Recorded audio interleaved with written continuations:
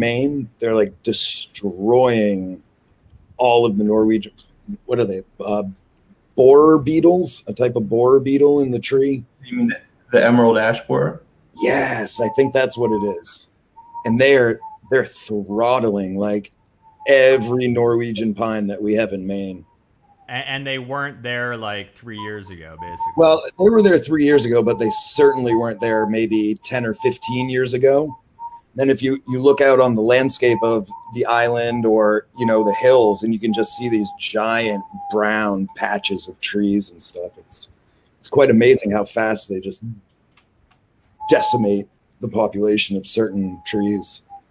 Got it. Well, just for everybody tuning in right now, I got to run up and finish making red bean soup for my wife, and I'll be back. But just the one story I wanted to tell was I'm harvesting all the mint seeds from my mint right now. So the little like flower pods that have dried up, and literally half of them have, you know, the little caterpillars like like inching out as I harvest them. And I guess, Matthew, would those be corn earworms that also like mint pods, or do you think it's I need to take a picture of them, but I was surprised to find a caterpillar in all the kind of flower heads of my mint. But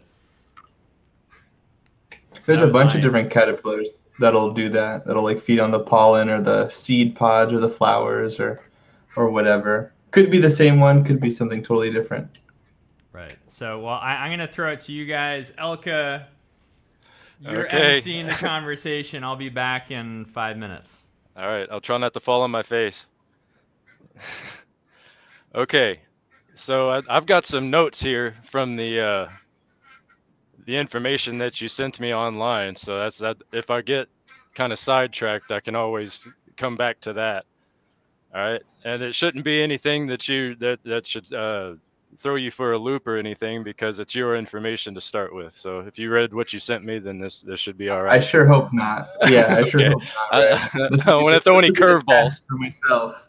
Okay. All right.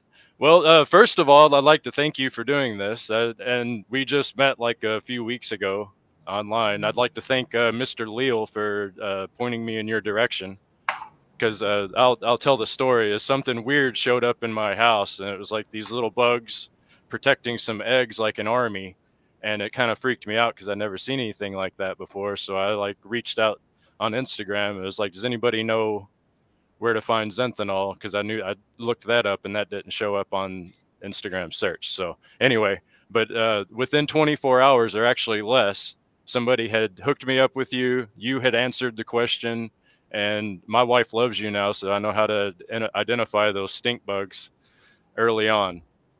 So I appreciate that, and doing it so fast. That's amazing. This community is really something else. I've never experienced anything like it, actually. I mean, I really appreciate that. I'm also it's sort of surreal that anyone gets to be able to converse with so many people using something like social media. It has its own problems, of course, like any piece of technology can. But I'm happy because it garnered the exact interaction that you're describing here, with people being connected, with me being able to give some information to somebody else who's needing it. And also I get to make cool connections with people like yourself. Yeah, that's what it's all about, right? Oh, is there an echo on your end too? No, it's probably because my microphone's too close to this speaker. We'll see if it's better now. Okay. Yeah, I'll just ignore it. All right. So the reason that I wanted to have this conversation with you, that is distracting, having the echo. Yeah, let me see if I can change that for you. How's this? Maybe we can turn down the gain. All right. Yeah. Well, it's still there, but it's a little lower. Okay. I'll just try I'll turn off the microphone. Okay. That seems to now you speak. Make sure that I can hear you. Well, I'm going to turn off the microphone when you're speaking, so there's no echo. Oh, okay. I'm sorry that I'm giving you chores already. All right. The reason that I wanted to have this conversation with you is because the cannabis community throughout history has been known for solving problems, sort of like this HLV thing. It's like we've been posed many problems throughout the time. Like the first generation is leaving us now, and they solved a lot of the problems just with like lights indoors and stuff like that, and just bugs, and just figuring a lot of stuff out for the next generation. I guess I would fall into that. And I think that this generation's problem is going to be this kind of thing, now that it's more open and things are getting passed around more freely. And there was a lot of diseases in the past too, because everything was so clandestine and people weren't keeping clean environments, and it was just you threw it in a plastic bag and off it went and stuff like that. And it just, things were different back then. So now that things are more mainstream, you're having more mainstream problems.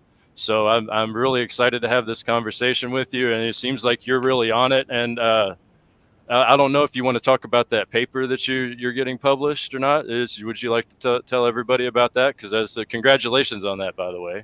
That's awesome. I appreciate that. How's my echo? Is there an echo, or is it just when? No, just when I'm speaking. You know what to it you. is, Matthew? At one of these days, either you're going to invest in, or I'm going to send you some headphones. I have headphones. You do? Can you grab them? I mean, I guess so. I just didn't want to disrupt the meeting, the conversation. Yeah, no, I'd rather fix the problem, because this has happened in the past when you've been on, and I think it's just that the audio is coming through your speakers and going right back through your microphone. Oh, well, it's trivial because my headphones are already connected.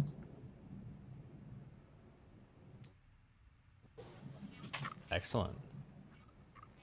Yes. Look at that. He's unstoppable. Okay.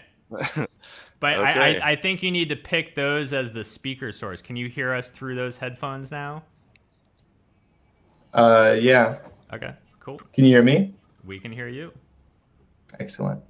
So, so this is not like a research report that I published. I just want to say that up front.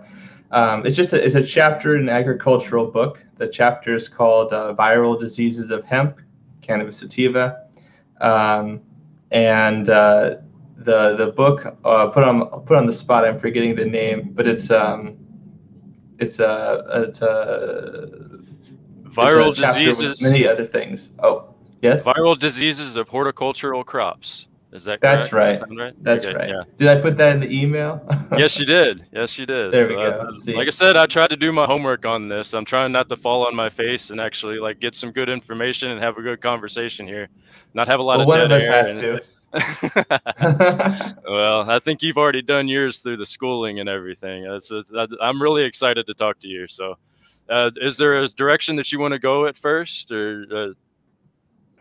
No, not necessarily. You just happened to mention the paper, so I just wanted to mention that, or the chapter, that I had to condense a lot of information to I had a writing limit, a word limit, so I had to be very creative with how I structured and expressed things and prioritize some things over others. But basically, I just wanted to say that I go over a few different viral entities, so viroids and viruses. But I also wanted to say that I think one of my favorite references in that chapter that I make a mention of is reference number 19. I actually had the paper up right now, called Zur Virusanfälligkeit von Hempsorten. And my German is very rusty, but basically that means on the susceptibilities of hemp sorts or hemp varieties. And in that paper, they go over a few different other viruses that have been experimented. Now, this paper that I'm referencing here is from 1997, so it's sort of recent, but it's been quite a while. They did some tests, and they experimentally transmitted several viruses that a lot of people don't talk about, but some that people do talk about. Like alfalfa mosaic virus and cucumber mosaic virus and potato virus Y, and a few others. And I just wanted to kind of open up with this idea that, like you said, probably a lot of these pathogens were already being experienced by people cultivating either recently, contemporarily, or also like millennia ago, potentially, depending on a bunch of things, or even a few centuries ago.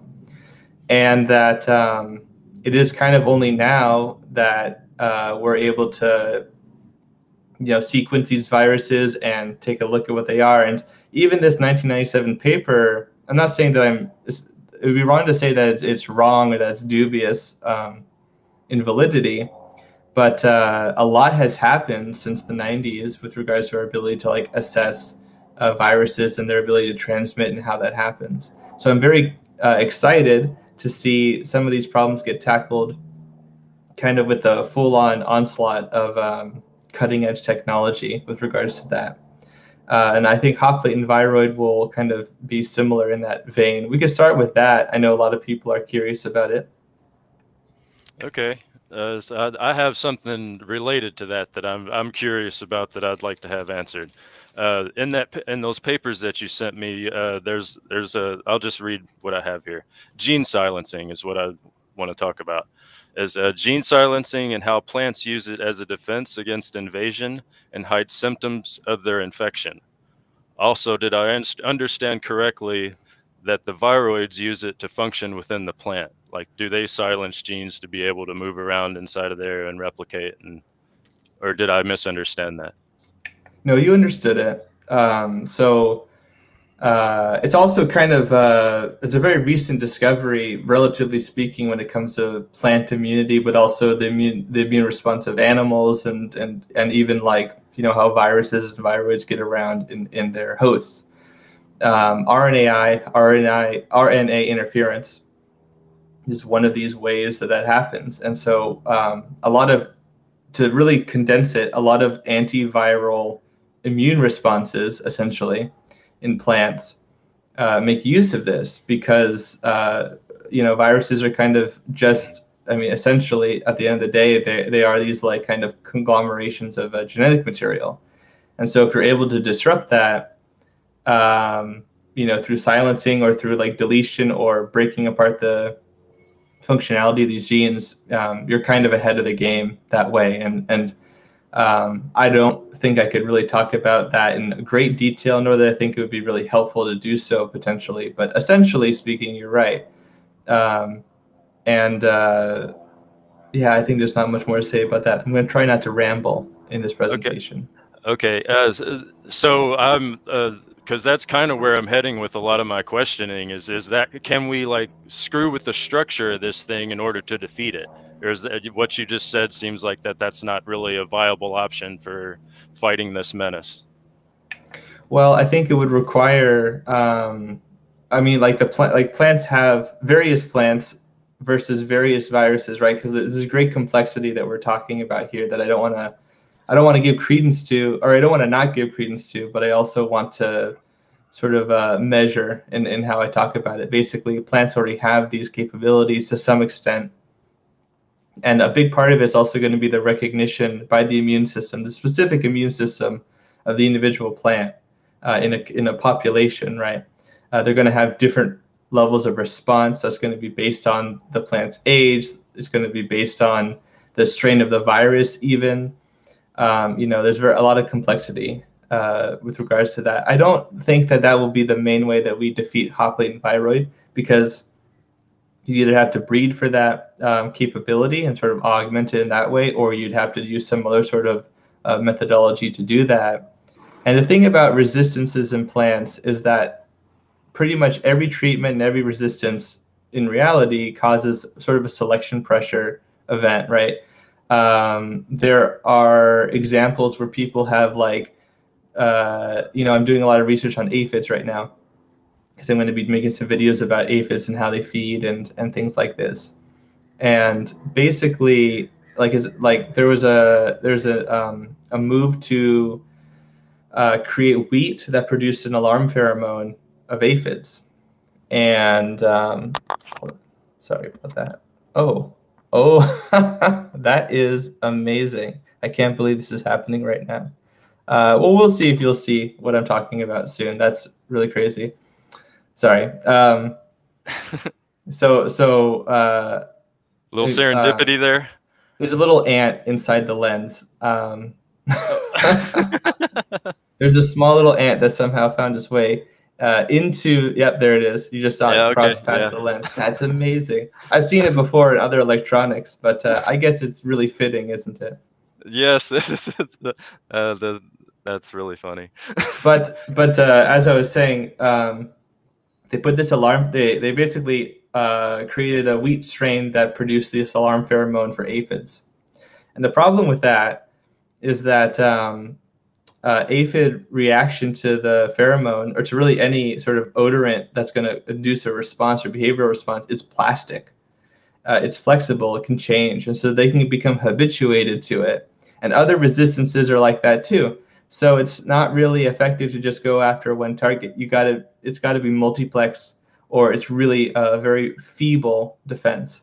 And so it takes a lot of effort and work to like kind of make resistances be kind of stalwart and effective for a long period of time.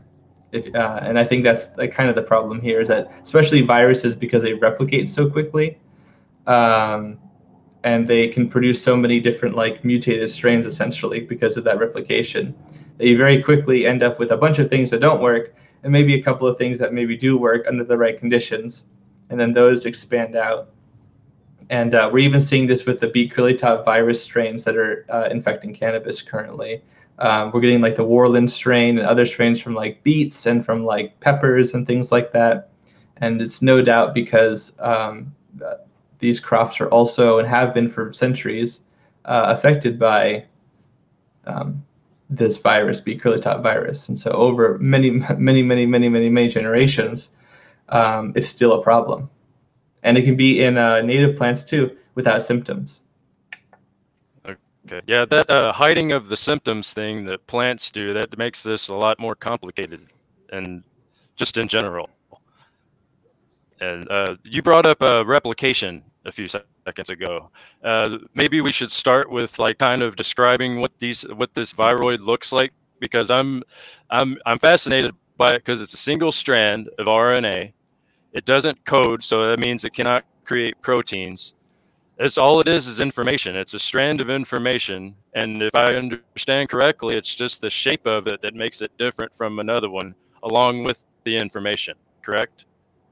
Like that, it has to have a certain like they mentioned something about a hook or something.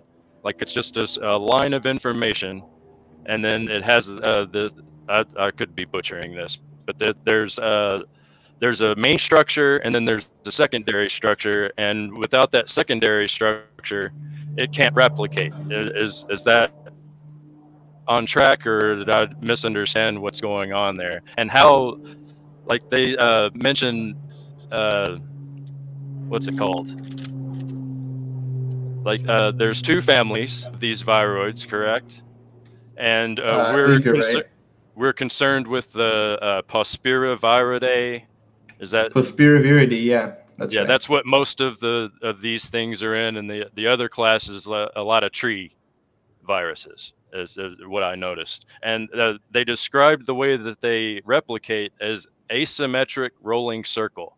Can you explain asymmetric rolling circle and describe to everybody, like, kind of give a visual of what it is that we're talking about? Like, give the invisible some visibility if you can. Yeah, I can describe it, but only rudimentarily. I'm not a virologist or anything like that. But essentially, there's different. So you mentioned shape, right? And if I remember correctly, there are a couple of different. Like for instance, hot platen viroid is a cocad viroid. So it's a specific genus of viroids, and it shares that with a bunch of other species. I think there's a citrus stunt viroid or something, or canker viroid or something like that. For those who are actually curious in the subject and don't want to just take my word for it, you can look up the international ICTV, the international something or other of viral taxonomy, ICVT. Yeah, I'm not giving the name very well here, but there's a large international community that kind of tracks viral viral genomes and also viral families, and you can see the taxonomy and the order to this.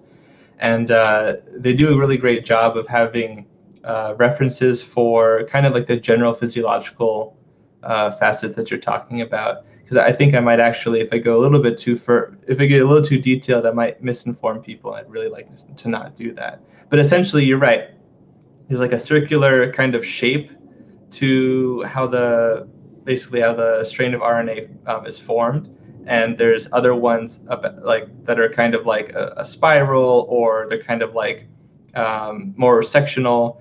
And this is kind of similar to how, like, I'll mention another virus that infects cannabis, the Lisch sclerosis virus. That's not even a viroid. That's a virus. It has a protein shell, a capsid, and it's got a bipartite, and perhaps, if I remember correctly, it might be also a tripartite genome. I might be wrong here, but basically it's got, what that means is it has different parts.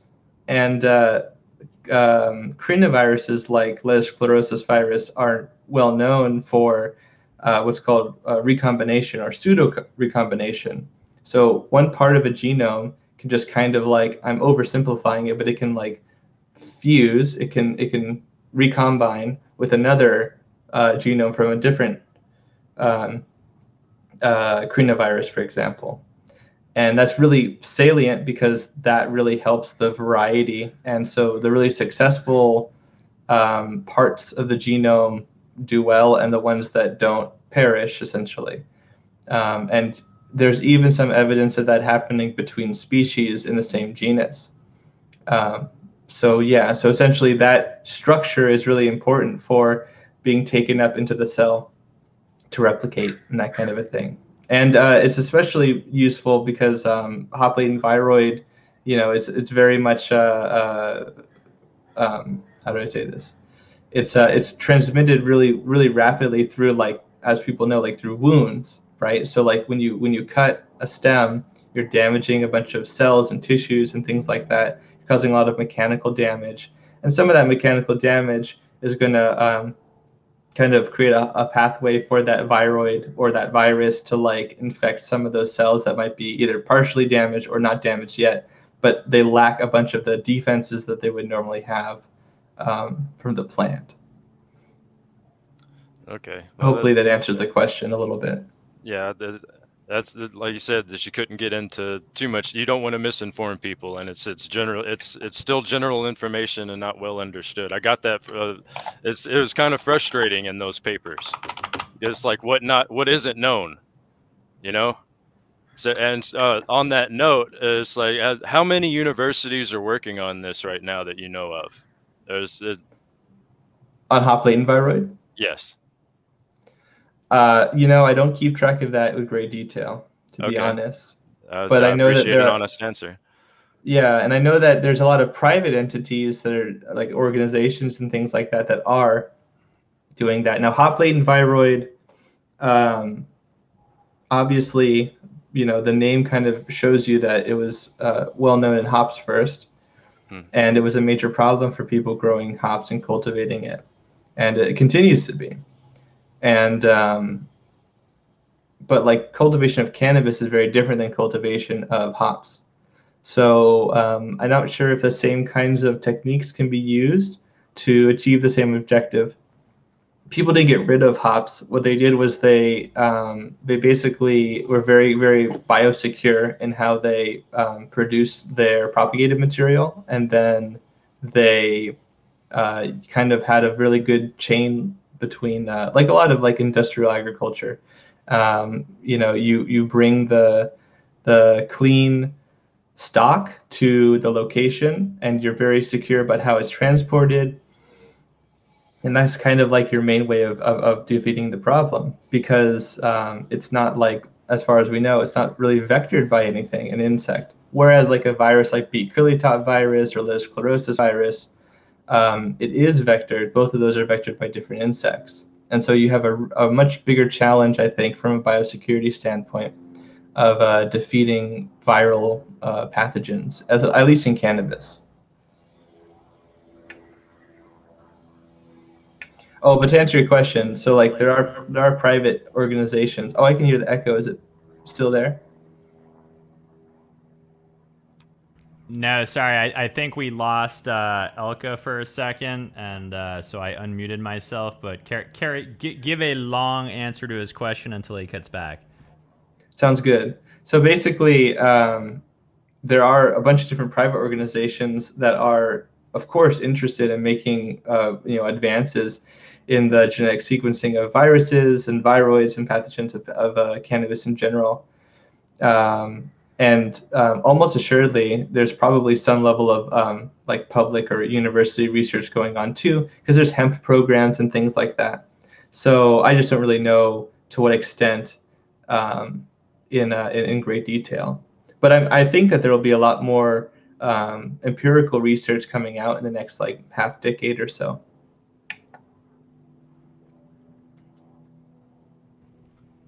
All right, I'm.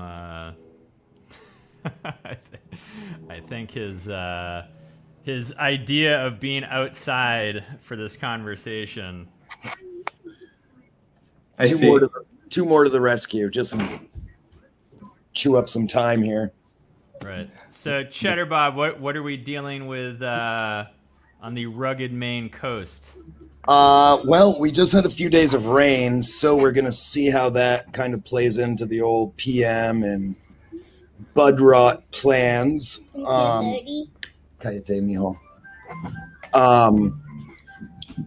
And currently, I am dealing with a few mealy bugs just prior to flowering. So I'm trying to attack those with some Bavaria bassiana, some EM5, and I'm not really sure what else to throw at it. Matt, do you have...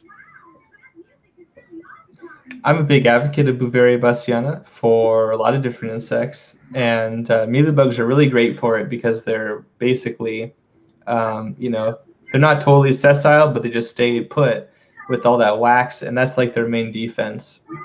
The wax lets them shed water and even like oils to some degree. That's why a lot of people have to use surfactants to make like compounds stick really well. But Bavaria is living, and as long as you get the spores on contact, they're going to penetrate the cuticle.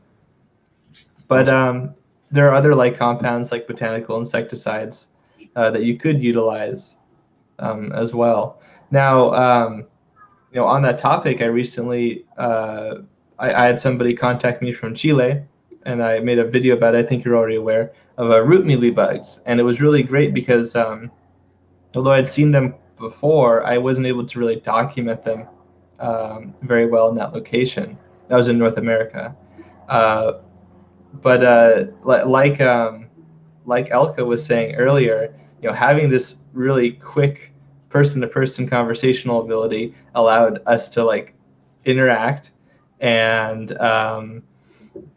defeat even a small language barrier. Also, my Spanish was good enough to speak, I guess, so it was understandable, which was great. But all of those things were possible, and we were even able to communicate about treatments.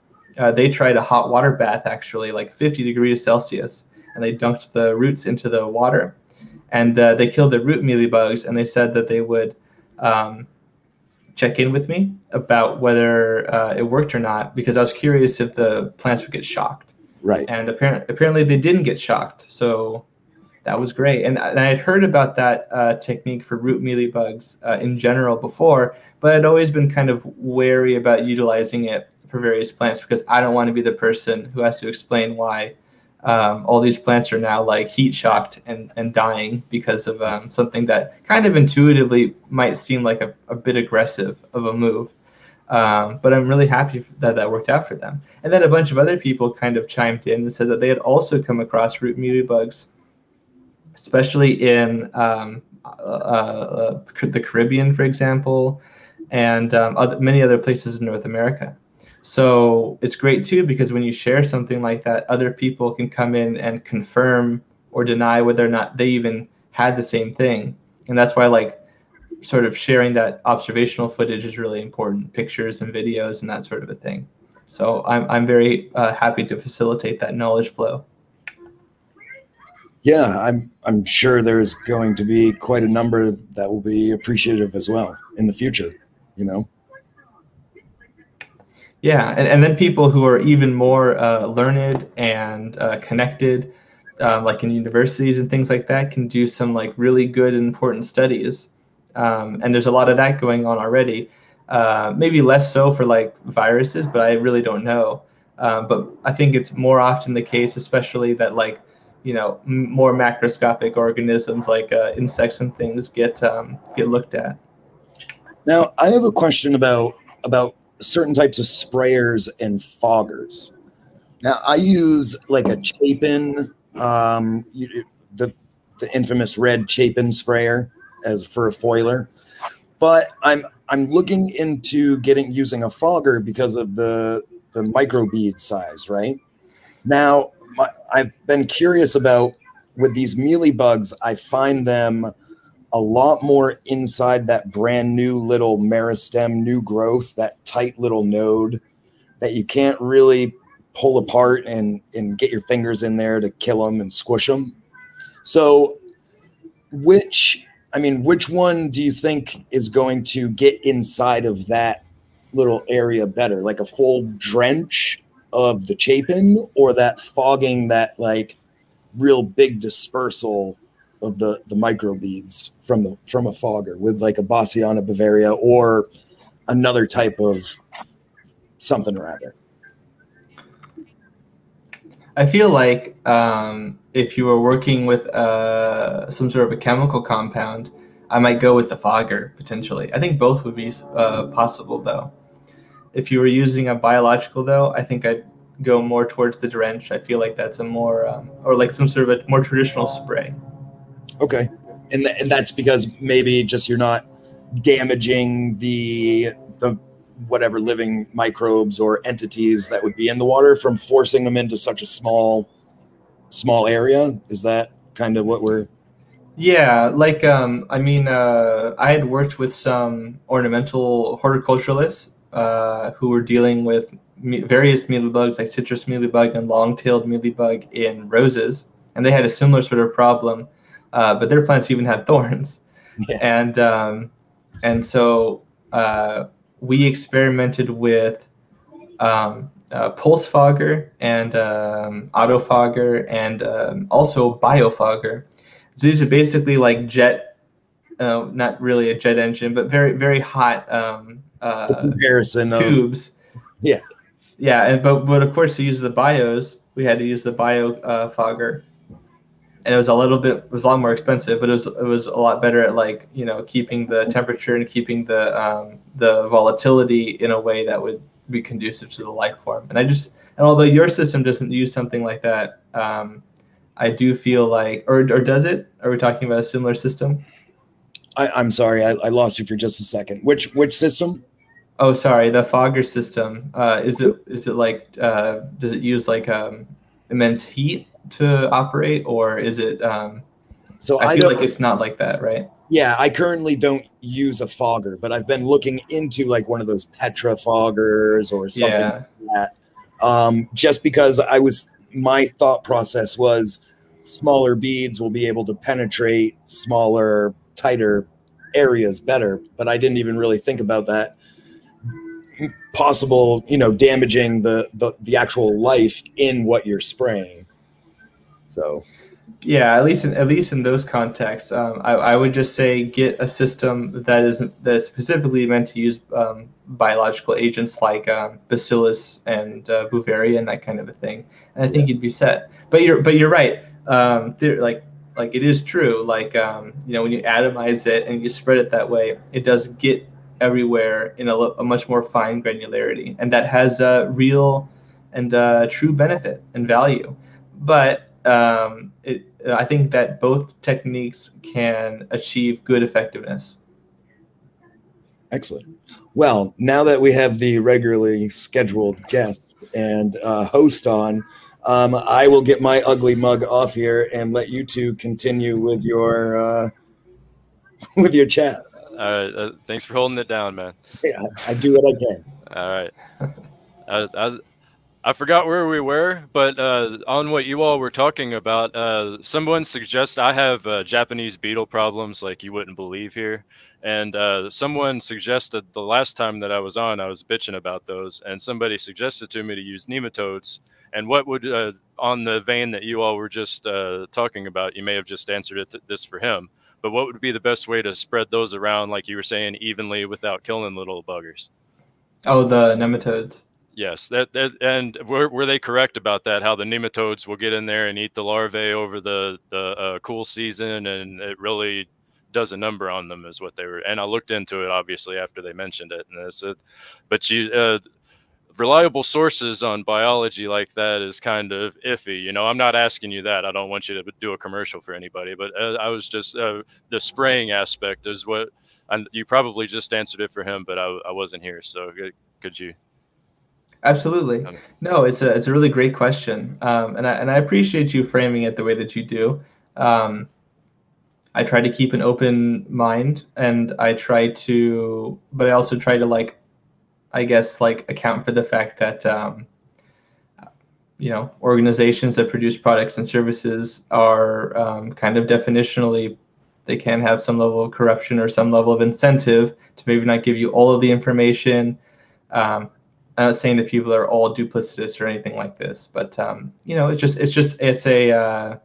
it's a factor to consider always.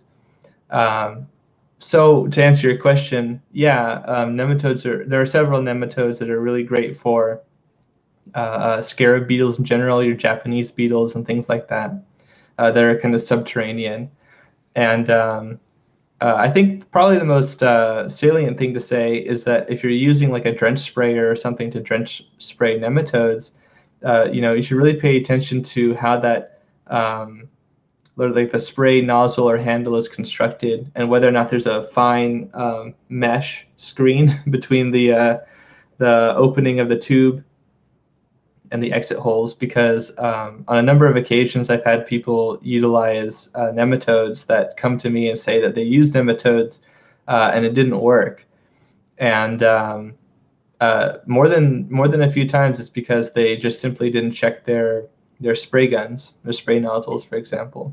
So like small little details like that are important to consider. But what happens is those nematodes get in the soil or the substrate, and they penetrate the insect, and then they reproduce in it, essentially.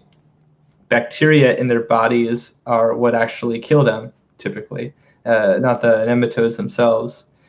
And also, generally speaking, the larger the host is, of course, like kind of the more biomass of nematodes you get, like you convert basically the larva into nematodes.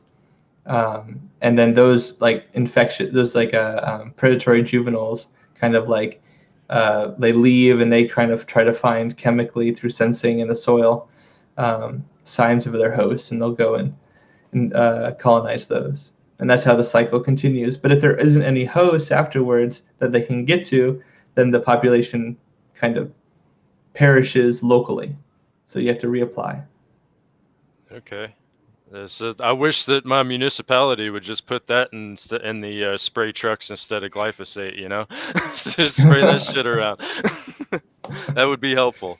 But okay, well, let's get back on topic. Like I said, I don't know where exactly we were. I think we were talking about reproduction, or maybe we were past that. We were talking about sort of esoteric viral recombination and things like that. Okay. But I guess like to talk a little bit more about viruses, I guess I just wanted to say there's a few different viruses that people should be aware of. Obviously, many people are aware of the hop latent viroid, but there's also the beet curly top virus, which is showing more and more prominence in North America and other parts of the world for cannabis. But it's known globally already as a major pest. It costs like many millions of dollars in damage every year. Ledge sclerosis virus is also similar in that way. So the beet curly top virus is vectored by what's called the beet leafhopper. And the way that you control for the virus is that you prevent the vector, most primarily, not by like making a viral resistant plant, but by shutting off and disrupting the ability for various life stages of the vector to get into your area and then make contact with your plant. Because they only that's have where to a guy like you comes in. That's right. Okay. Sorry to interrupt you, but I had to No. get that out there. It's like that. I've noticed that from the literature that you sent is like, this is why you're interested in this, is because you can play a part, and guys like you, there's not a lot like you, especially interested in cannabis. But it's like, I should have asked you this earlier. Like, what got you into, like, how did you get into bugs?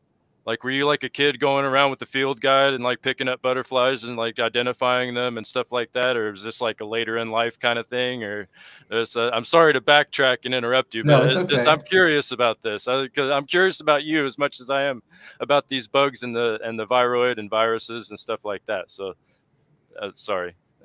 No reason to be sorry. Basically, I was always kind of a naturalist as a kid. And, you know, I was hiking a lot. I was in the Boy Scouts. I played a lot of Pokemon as a kid. And I always say this basically, so it's kind of like ingrained in my head as a response. But there's a lot of aspects of my childhood that kind of facilitated what was already like kind of I think like an interest in like plants and especially insects. Specifically, and so that became an appreciation for ecology and the environment. And as I like hiked various places in the Boy Scouts, and I did ruck marches and things, working with the Army. Although I never commissioned myself, I did go to a lot of cool places and do a little bit of training here and there. And kind of all throughout those environments, I always kept that appreciation. And I do like to say that as a child, I did feel like various video games kind of helped facilitate that appreciation, because like the creator of Pokemon actually was a bug catcher. People who are familiar with the series knows that a lot of times you start the various games off playing against people who catch bugs. And indeed, like the creator of Pokemon was also this person who was like running around in caves and in rivers, like catching insects and like taking a look at them and that sort of thing. And I think that's kind of neat to sort of share that with the creator of a franchise that was a childhood favorite. And I think that it also speaks to another thing that I'm kind of passionate about, which is the potential for like media, but specifically things like video games, to like educate and teach people things without them even having to like read a textbook or something like this. And I think that it's really cool that I feel like that was a synergistic thing. And now you have somebody like me who's who likes to think themselves learned, and at the very least tries to help out people a lot with all these sort of organisms that people don't know a whole lot about. And so I feel like some days I feel like a real Professor Oak. That's really cool. I'm a big Nintendo fan too. Miyamoto was something else. I don't know if he had anything to do with Pokemon or not, but he had a lot to do with Nintendo. And The Legend of Zelda, you were talking about how the video games can teach you things, and The Legend of Zelda is a lot like that. It's kind of a morality tale. It's the same one every time too. There's dozens of games, but it's really the same game over and over and over again, teaching you the same lessons. So it's it's good that they're getting in the young minds that way, in a positive way, you know. So it influenced you to become the wonderful man you are today. So I appreciate that compliment. Before I rudely interrupted you, you were talking about the other viruses from other plants that are affecting cannabis. Is that a problem with viroids too? Do the viroids jump around like that from species to species? I think that viroids tend to be kind of more host specific. If I'm like remembering hop correctly. and cannabis being kind of cousins, so that they're susceptible to it. Yeah, like actually, like for example, I'm on the ICTV website right now. Now, to give you guys the name, this is the International Committee. That was the word I was not remembering right, on taxonomy of viruses, the ICTV. And if I just look here, hop latent. Sorry for the typing. Yeah, we can go down here to coccad viroids. And yeah, so I have a list here. We have hop latent viroid, which is a coccad viroid, but we also have coconut tinangaja, hopefully that's what it's pronounced, viroid, coconut kadang viroid, and citrus bark cracking viroid. That was the one I was trying to remember earlier. So all of these viroids are in the coccad viroid genus. So they're more closely related to each other than like other species in different genera. And I think that it is the case that they're generally speaking kind of more host specific. Whereas other viruses like B. curlytop virus is incredibly prolific. And there's hundreds of different plants that are infected by BCTV and its various strains. And it's really, really good at becoming very adapted to specific plants. So we tend to, at this point, kind of organize different strains by what they infect better, but that's still kind of like a proxy. Okay.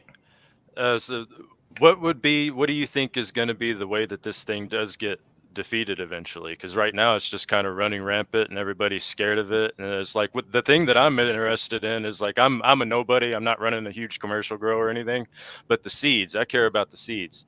So, and they're saying that it's been shown that it's traveling in seeds, but they're not saying like at what rate yet, because as we keep saying, there's a lot of unknown about this, and that's what's scaring the shit out of everybody.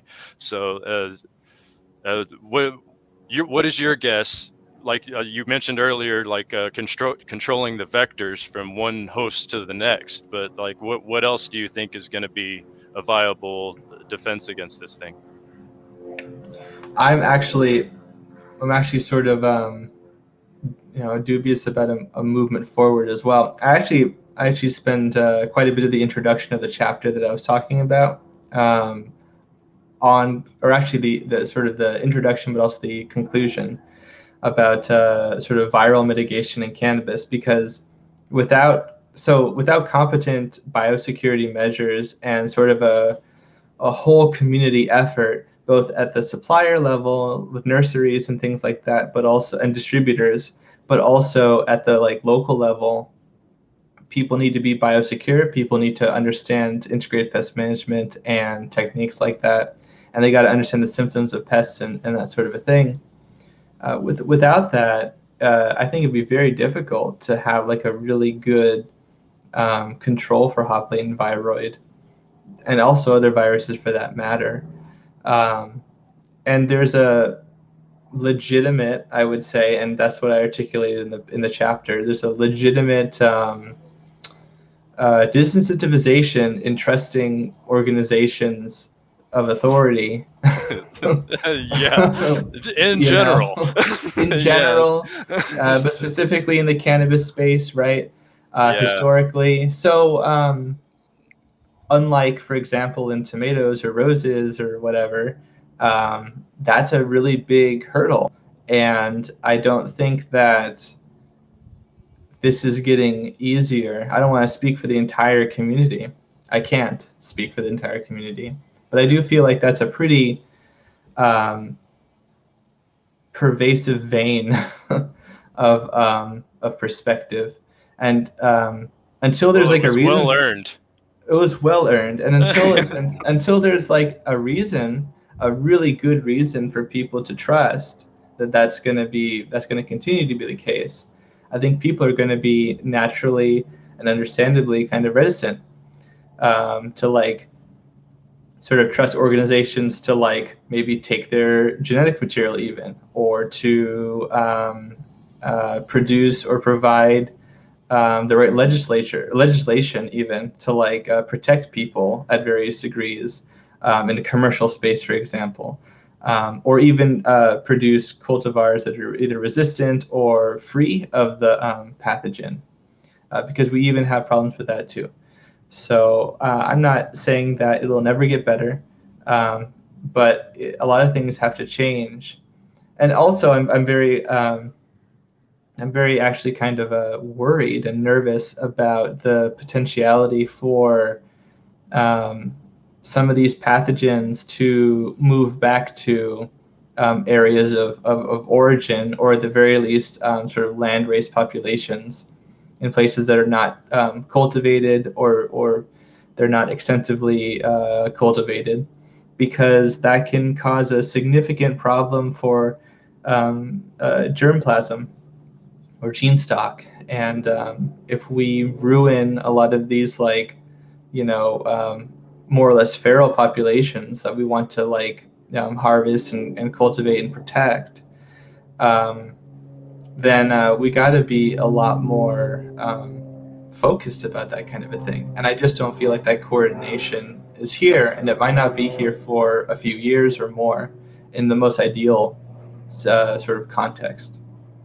Yeah, and those land races that you mentioned are already under enough pressure as it is. They don't need something else coming in, and it's been mostly human pressure over it. It's amazing some of them are still around, like the Indian Land Race Exchange guy. It's amazing what he's out there doing, is collecting all of that stuff. And yeah, I hope he's successful at what you can see what direction he's going in. But what else did you bring up there that?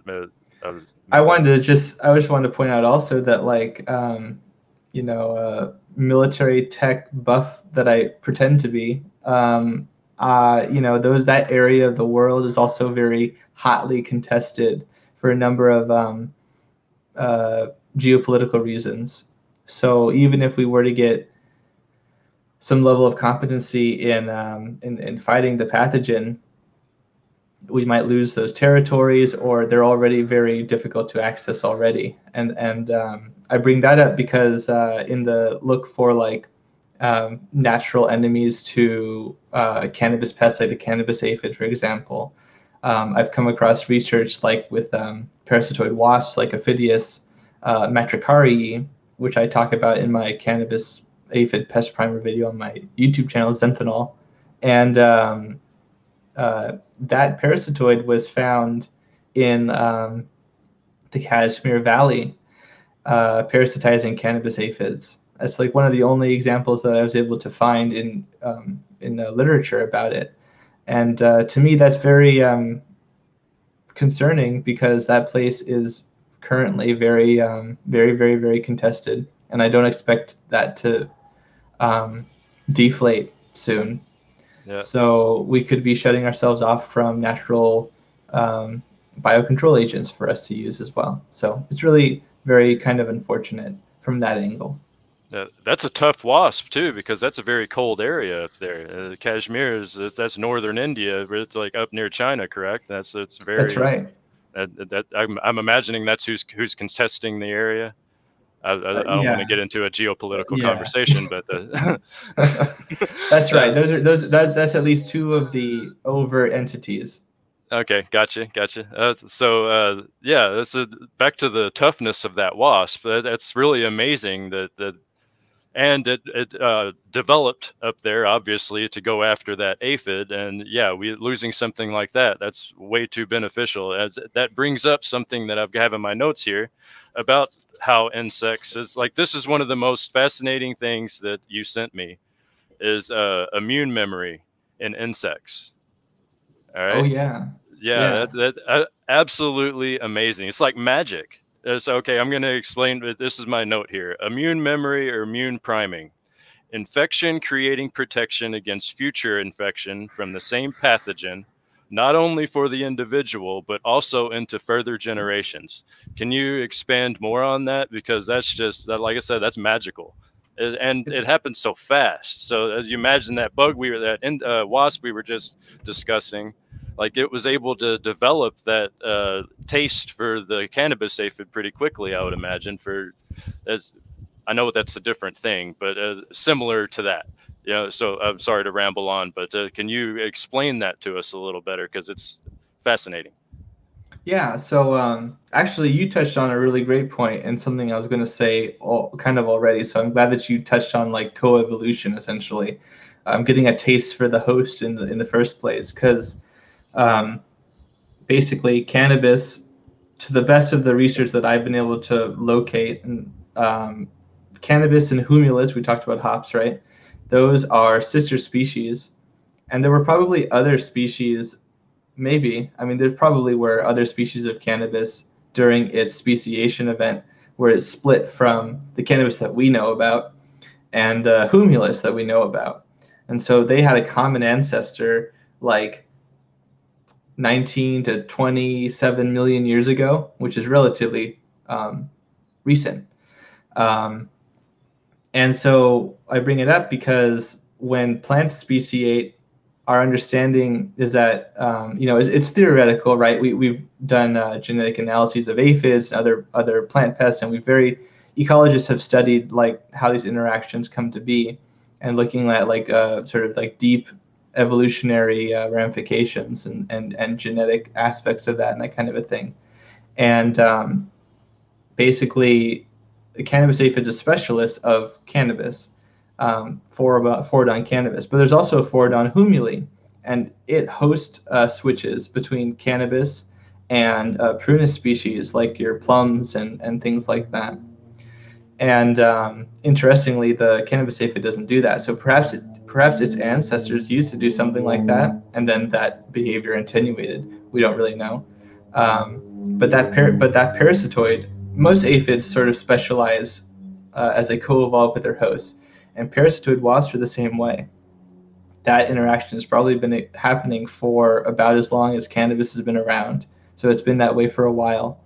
And they get the ability to detect those aphids by studying visual cues, olfactory cues, and things like that. And they're able to locate their target. But like you say, the Casimir Valley is pretty, it does get pretty cold.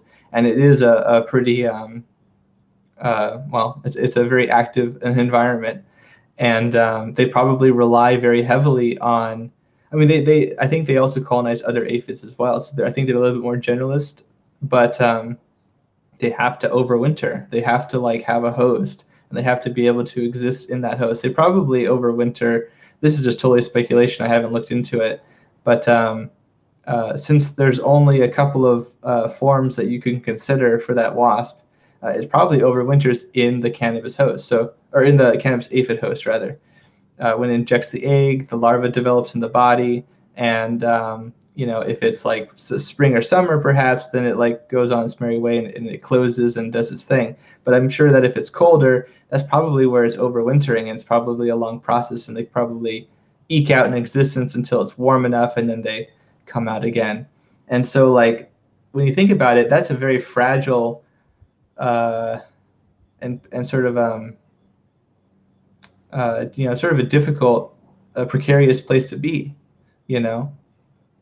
Yeah, it's what's amazing to me with insects is how fast everything is, and that's why I touched on that immune memory thing, is because of how quickly, like, that's just one infection, and that insect can pass that on to its future generations, and that's imagine if we had that type of ability. There wouldn't be a big vaccine fight right now. That's for damn sure. Well, we do.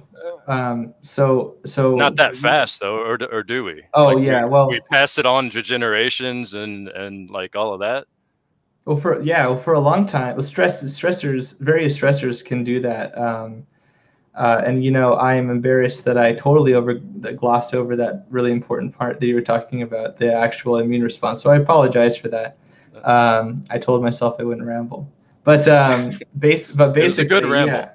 Well, I appreciate that. Thank you. The immune response that you're talking about, actually, for a long time, was suspected but wasn't really verified. But insects do have sort of an adaptive immune response, like other animals do, like humans do. But you're right. One of the things that makes a lot of insects really successful ecologically, because over 90% of animals are insects, or other arthropods for that matter. And so the reason why they become so successful is because they have very short lifespans, and they eat many different things, and they rapidly reproduce, right? And so you get kind of the same advantages that like the viruses we were talking about have, which they replicate even at greater magnitudes, which allow them to essentially, if you're going to have like a selection pressure, kind of divert that line one way or another. If you're going to have some sort of combination of genes that confers a trait that becomes useful, then that's going to get copied and printed way quicker. But insects also make use of this really rapid development that you're kind of sort of talking about and alluding to. And this immune response, that goes from like a parent to offspring. There's some really cool examples of that with parasitoids of like caterpillars. So various parasitoid wasps utilize special viruses, in fact, polydNA viruses, to attenuate the immune system in caterpillars. So when they insert the egg, and I posted this on Instagram before for those who are curious, and I might make another post about it if people are interested, or a video. But basically, various like ichneumon wasps and brachynoid wasps, they have co-evolved with viruses to basically shut off the immune system, or kind of really disrupt it. And then on the same token, certain caterpillars, for example, or other insects have basically been able to do the same thing for themselves to fight. It's like biowarfare. They in fact use the same methods to attenuate the attenuation. And so you have this sort of climbing arms race. It's really very fascinating to me. Yeah.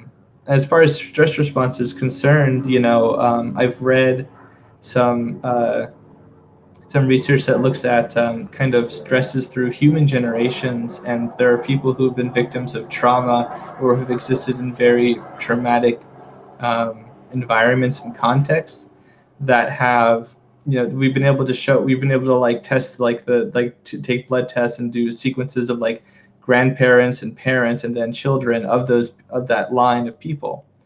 And we can see the upregulation of certain genes that are associated with stress response. And in some cases, it causes some very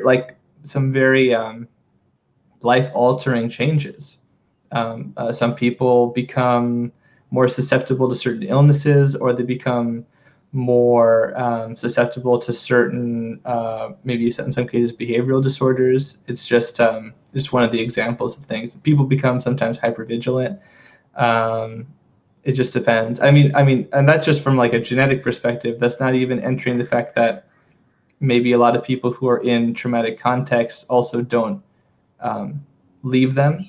And so that like predisposition, that like genetic predisposition gets combined with a real environmental force. And so but that's why the predisposition is helpful, right? Because then that becomes it's easier to like have those stress responses occur.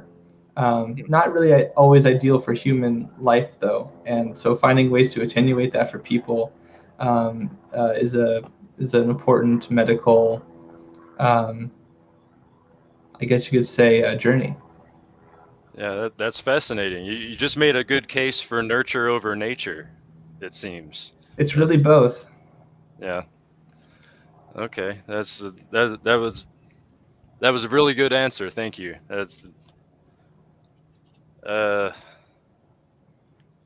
Yeah. Sorry for throwing you a curveball like that. Kind of.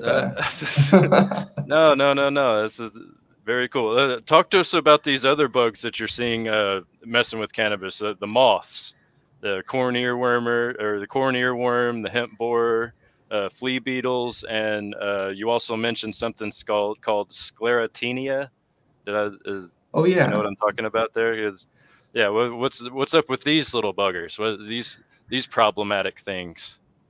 Yeah, so sclerotinia is a fungus that infects. I find that it often infects like the stems of a lot of various plants, and I've seen it more recently in cannabis. That's why I sent you that as an example.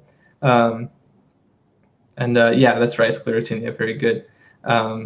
So we, I kind of like you said, as we grow, as we cultivate more often, we're going to come across pathogens more commonly, whether they come from other crops or whether they were already a pathogen of cannabis is not irrelevant, but maybe functionally irrelevant for a lot of cultivators. It's really just a question of what is it, where is it, how can I stop it, how can I prevent it, and how can I cure it.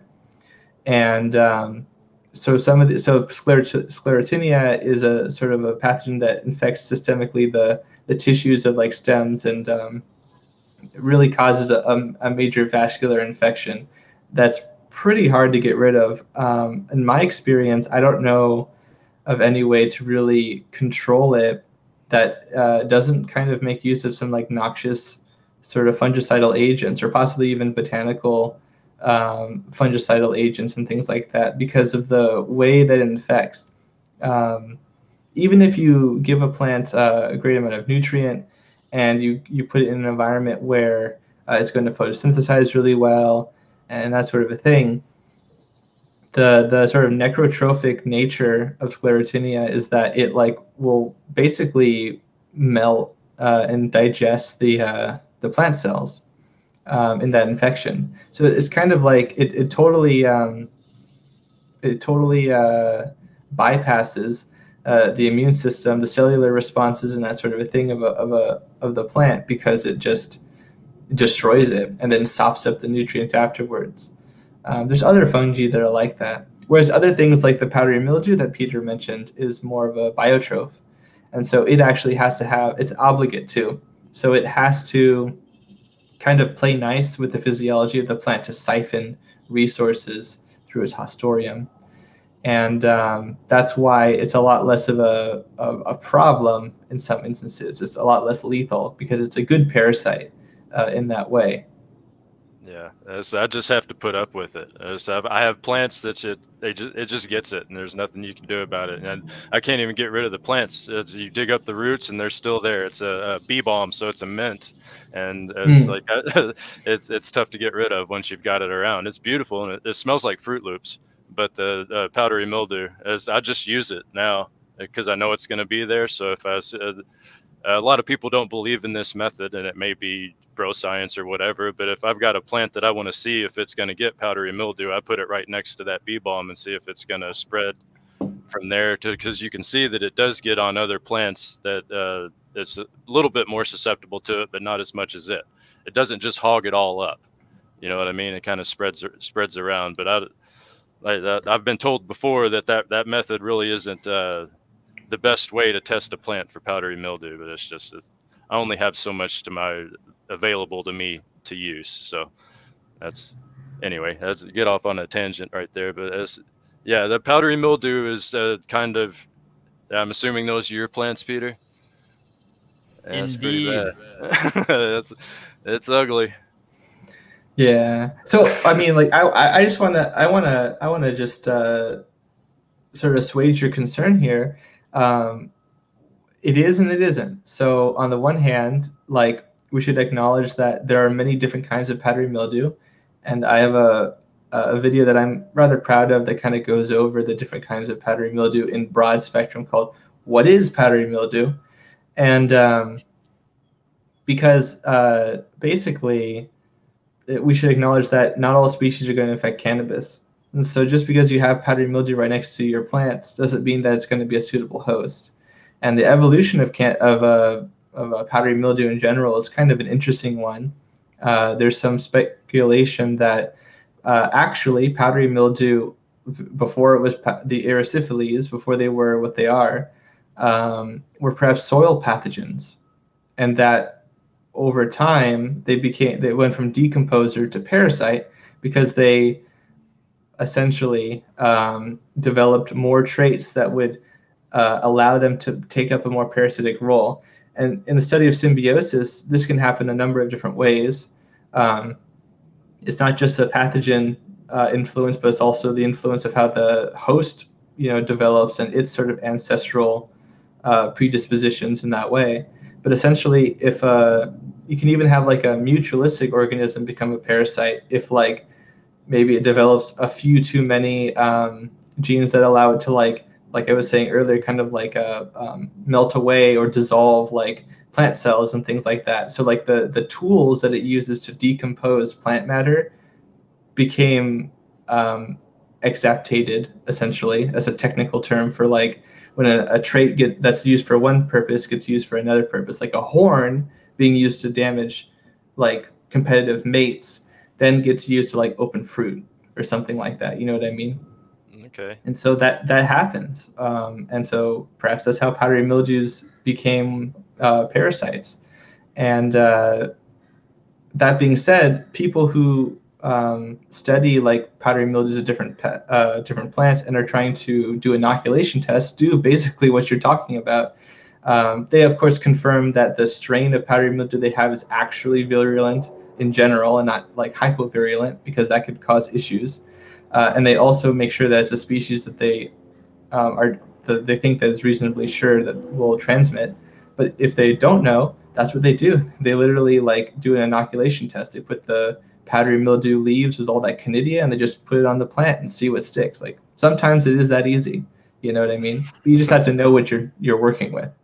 Okay. Yeah. Little information goes a long way. Mm-hmm. That's so Yeah. what else do we have here? Okay, we're talking about fungus quite a bit. Can we stick on powdery mildew for 1 second? Absolutely. Because so different people. I remember. I think I was talking to James Loud and like Greg McAllister in the chat was like add silica. Baking spraying baking soda. I forget. James Loud mentioned a specific product that he loves to combat powdery mildew, but kind of what are some strategies to combat it? Like you mentioned the silica, and so like when some plants will sequester silica to it sort of strengthens the cellular wall. I'm not totally sure in all the different contexts that this can happen, but I believe that's what's being kind of referenced here. Because I have read some research about some of the really interesting aspects of like silica and this sequestration, because it's not a nutrient, right? But when it gets taken up, it basically gets kind of used in the construction of the tissues, or rather it gets deposited, might be a better way to like articulate that. One of the things that I think is maybe going to be a lot more useful in the future is utilizing like irradiation, ultraviolet irradiation, for example. Now, of course, under the sun, that is where you're getting a lot of UV, but the atmosphere does protect against sort of the more intense UV rays. And so I'm cautiously optimistic about the use of irradiation in cannabis for various molds. And I've seen research that shows that if you have the right intensity and you apply it for the right amount of time, even something as strong as like UVB or UVC spectra can be very useful against powdery mildew, because it literally it physically destroys and like disrupts the organism at a genetic level. It gives it a really bad sunburn, essentially a lethal sunburn. But you have to be careful that you don't also do the same to your plants. For example, I know a remedy that I wouldn't recommend for cannabis, but I knew a farmer that he would spray his fields. He was a dairy farmer, and he would spray his fields with raw milk to take care of fungus problems in his grasses and everything. He had some of the most beautiful, healthy grass you ever see, and his cows were the same. But something about that raw milk, I guess the bacillus in there was what was eating away. Who knows? It was just, he was an older Indian farmer, and that's what he did back over there, and then he did the same thing when he was living here. So like I said, I wouldn't recommend that for cannabis, but for your squash plants, Peter, a little raw milk might do you some good. What do you think about that? I mean, on that note, you could. A lot of people are more and more interested in sort of the microbiome of their plants, and so not just the soil microbiome, but the phytobiome and the epiphytes and things that you can get on the leaves. And I'm a big, strong advocate of inoculating your plant inside the tissues with endophytes, but also outside on top of the tissues with epiphytes and microbes that would sort of disrupt various pathogens, not just powdery mildew. How long you been battling this, Peter? Like all season? Still there? No, kind of only recently. It seems like with the squash, it kind of comes out at the tail end of the growth cycle. I don't know if it's the season or the growth cycle or whatever it is, but that was my experience growing a lot of zucchini. Is that when I let the leaves get, people have told me that because the leaves got really massive and there wasn't a lot of airflow, that was sort of a facilitating effect. But I do feel like as the season kind of, I didn't have any like especially resistant cultivars that I was familiar with. So, you know, my understanding is that when it gets kind of into this autumnal season, that's when it just becomes more active. But I'm sure it's more complicated than that. yeah, but I do want to try like my brother and his wife have a yogurt company, and they have a factory here in LA, and one of the byproducts is whey, and I just want to get a big like gallon of whey and then dilute it down and spray that and see what happens for that, and also for other purposes too. Yeah, you should try it out. I've had people come to me who have tried that and had it not really work, and I've had other people who've ascribed efficacy. So maybe you should try it. It would probably make a good video.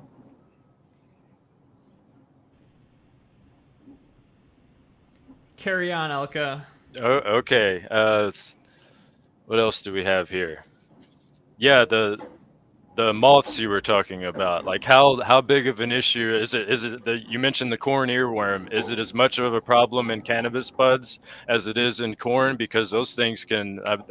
I've seen the corn earworm put people out of business. Like they just quit farming because they couldn't deal with it anymore. Like, and they were chemical farmers, corn, soybean switchers, all of that. And even with all of the shit that they were spraying, they still could. A worm defeated them and put their family out of business. So, is it like that? Are some of these moths like that with cannabis buds, or is it kind of more of a mild infestation? Yeah, definitely. There are a lot of moths that the larvae of which can cause massive crop loss. Not as much in cannabis is the various armyworms a problem in the same way, but like fall armyworm and yellow striped armyworm and all these other armyworm type moths in the noctuity are a global problem, massive problem in China, massive problem in Africa, and massive problem in North America, and also I think Europe as well. So they're a huge issue, and you know, you can't even escape them in some of the Midwestern states. There's a fellow that I follow who I believe is a research extension agent and professor, and I'm forgetting where, but I think it's in Kentucky. On Twitter, I follow him, and he was posting like a few weeks ago about all. He was doing all these butterfly net sweeps just in like the plants, and he's just getting like dozens and dozens of the larvae. And then like he goes to like golf a week later, and he's like, "Man, I can't even get rid of these when I'm going on vacation or whatever, because they were all on the field too. Like they're everywhere." Now, to answer your question, corn earworm, tobacco budworm, other of these Helicoverpa sort of type moths, also in the noctuity, those are also really incessantly problematic, not just in cannabis, but also in other crops. But they're primarily a problem in cannabis because we want the flower. And of course, like if a worm gets in your fruit, you know, that becomes kind of a, you know, an unacceptable problem for the produce. I mean, you have to toss it usually. But the flower material, like the issue is that even if you treat the caterpillar, even if you kill the caterpillar, if it gets onto the flower or if it burrows into the bud, or in the case of like the Eurasian hemp borer, which I also made a video about recently, if you kill it somehow, some way, it dies and rots in the product or in the stems, which will lead up to the product. So that's the really major problem, is that even when you win, you still lose. Kind of. Yeah, that's why. even having spiders in your bud is a problem, because they weave webs, and that traps moisture, and you get bud rot in there. You think, oh, I got a spider in there, it's taking care of the bugs. Well, no, it's creating rot for you now. So it's even if you think you got a good bug in there, it can create problems. So this is, and bug shit, like those you're talking about, those worms, is all of their little poop pellets. That's bacteria here and there. So yeah, there's a reason why this was grown indoors for so long. It's like they kind of gave us a blessing by pushing us indoors for a little bit. And now that people are outdoors again, it's like, okay, now we're dealing with actual farming, and it kind of sucks. Kind of, right? Yeah. I feel like it's like Normandy over here. Like, I don't know if you guys can hear that. I can't tell if it's your planes, or because I've got the planes cross here, but not this often. So I was wondering. Yeah, no, it's definitely here too. But you're totally right. That like the sort of controlled environment agriculture has its benefits there, and it's why I'm a big advocate for what are called physical controls in IPM. I tell a lot of people that my favorite way to defend against the moth, various moths, is that you don't want to concentrate on the larvae, because when the larvae are on your plant, you've kind of already lost a bit. What you really want to do is you want to sequester your plants from the moths and keep them from being able to oviposit, because except for like the army worms that I talked about, and that's how they get their name, because they can travel between plants. They're also called cutworms because they sometimes will just shear through the stems of plants, especially like kind of younger subpolar plants. So they just cut right through your plants, which is a problem. But these other larvae, they're not going to do that. So if you keep the moth from being able to lay eggs on the plant directly, you've kind of already won. You've pretty much already won. The problem is that mesh screen can have its own problems and difficulties depending on your environment. One of them is that airflow through sufficiently small netting will sort of restrict not only the airflow and raise humidity potentially, but also there might be a little bit of like a light shading effect depending on how you apply it. So those are things to be keeping in mind. But I feel like I would take those detriments way over the potential crop loss of some of these really destructive moths. Yeah, that one that you described that gets inside the stem and just rots in there even after you've killed the damn thing. You didn't really win, like as you said. Not really. So that's well, you've been a bearer of bad news so far. Do you got any good news for us? Is there any wins on the horizon? I know, right? I appreciate it. At least it's honest. It's like you're not shitting rainbows on me. So, is there any? I'm not even saying buy my product. You know what I mean? I'm not saying like everything's a problem except for the people who use this XYZ. Yeah. It is without bias that I say these things, or at least with empirical bias, I suppose, or as much as I can. But well, to me, your product would be consulting. Like that's how I would. I suppose that's true. A service, right? Definitely a service. That's actually a really excellent point. In that way, I guess you could call it a bias. Maybe I have been accused sometimes of being a bit of a fear monger, and I guess that could be a reason why. I mean, I'm not trying to mong the fear, but it's definitely there. The threats, at least. And I think that. But the endearing thing, to give you a more endearing perspective, I do feel like the acceptance of cannabis generally by the public has, of course, facilitated like its representation, in political spheres, and its acknowledgement, and maybe even some of the attenuation of, at least in some cases, certainly not in the cases that I like to see, but punishing that sort of like really harsh prohibitive nature, at least in certain areas. And that's the first step towards people being able to do research, people being able to like actually make products and services and and defenses against the various pests that we're talking about, not just the viruses, but also like these moths and things like this that are really quite lethal. And as a community, we have to come together and share the information, share our experiences. Many people know that I'm a big advocate of kind of holding off and looking for sort of empirical information when possible, but that's not acceptable for people who kind of make it or break it on their crops, like many farmers do. And many farmers are also quite old, and in various places they are not well supported, including the United States. So, you know, the average farmer is like in their 60s, mid 60s, I think, last time I looked at the census. And, you know, that's a major importance. And so if we're able to support each other, if this information stimulates that sort of like camaraderie, both in the research sectors, in the private sector, but also in the residential sector, all of us kind of as people, then I think that's a powerful force that we can harness kind of collectively. Yeah, I agree with that. And it is nice that it's becoming more accepted. I can talk to it.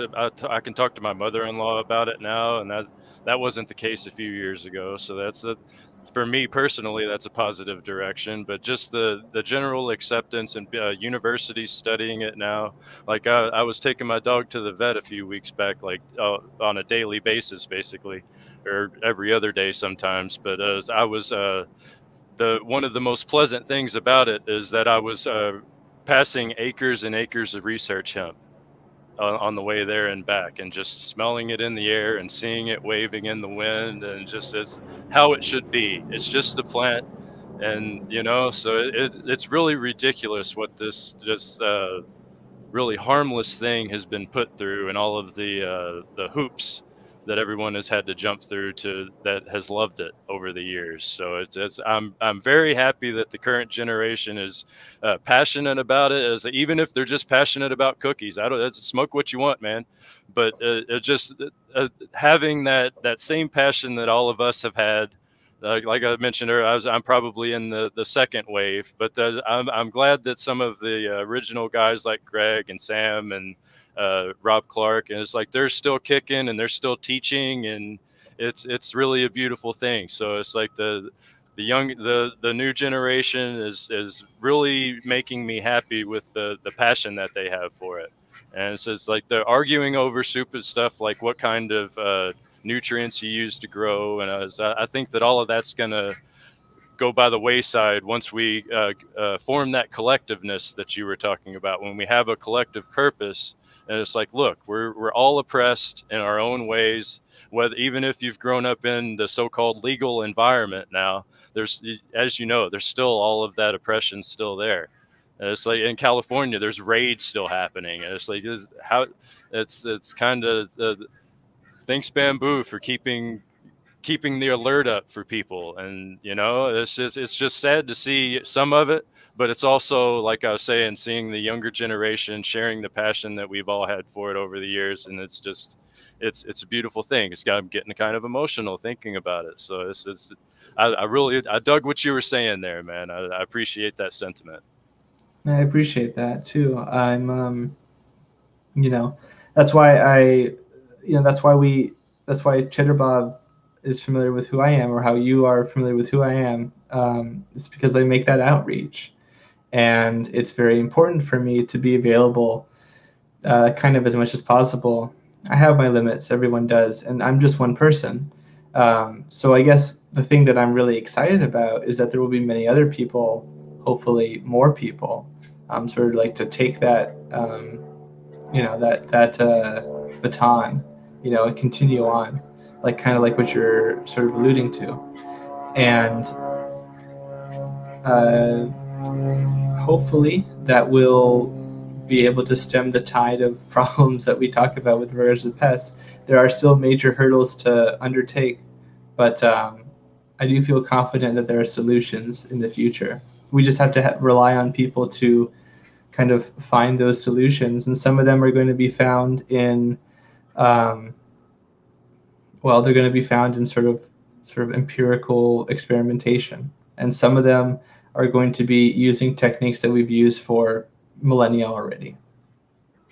Okay. Did you hear that, younger people out there that are thinking about going to school for botany? Maybe become an entomologist and give this guy some help out there, you know?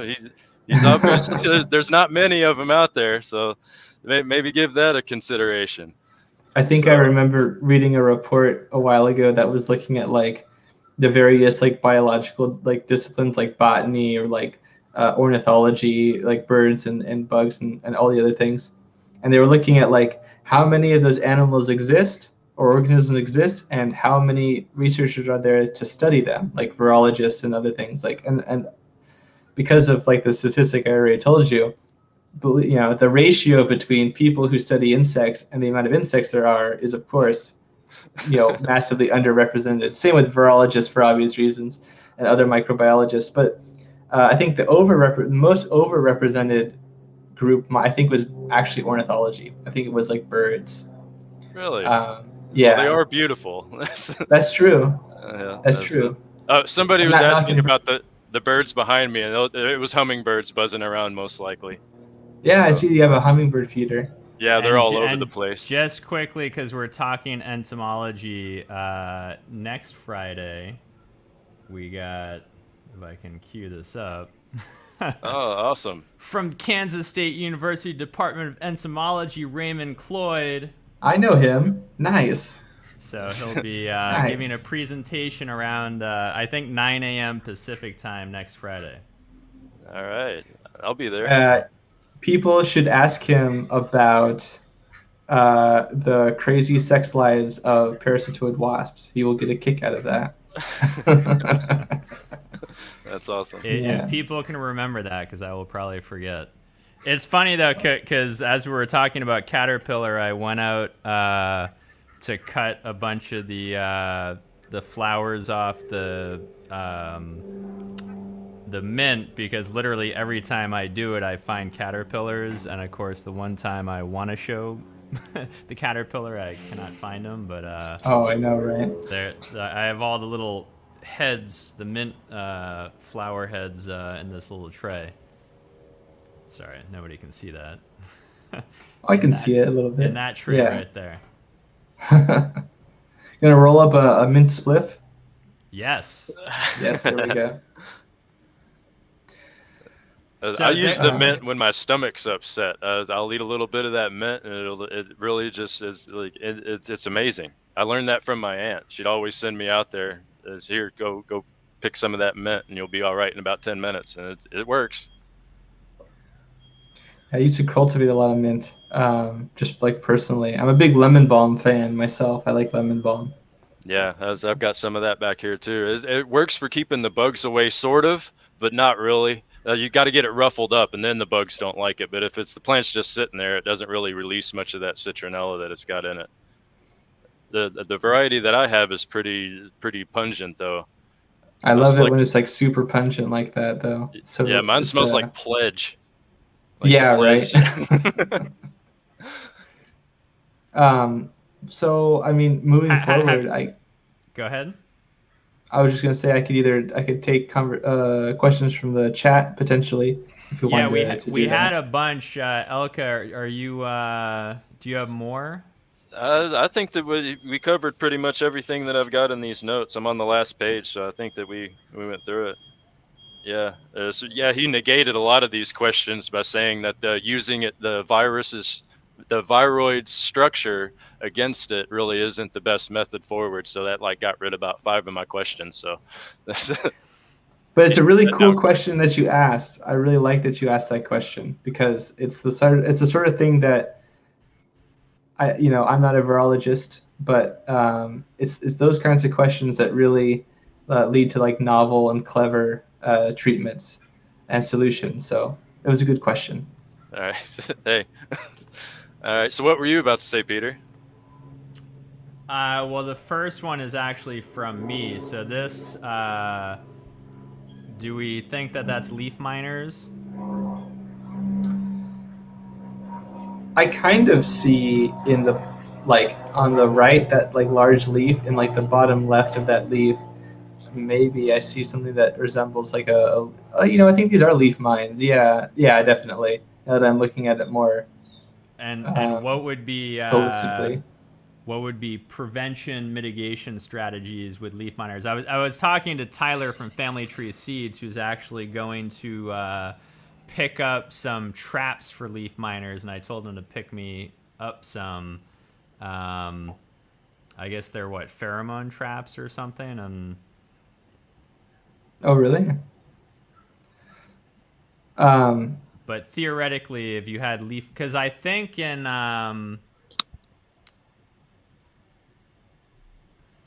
I had some visuals queued up from the IPM Discord, and I think there was a cannabis leaf miner one. If you do you remember that one?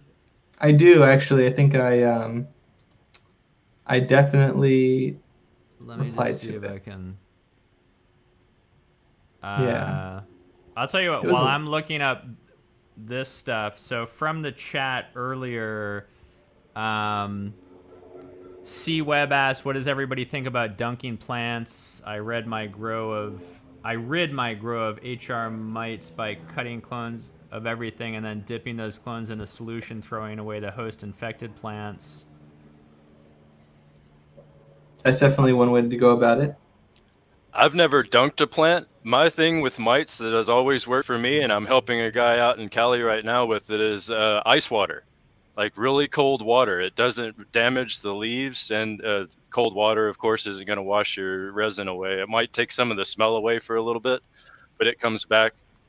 But really cold water with mites seems to, that's all. I don't know about that russet mite you all are dealing with out there.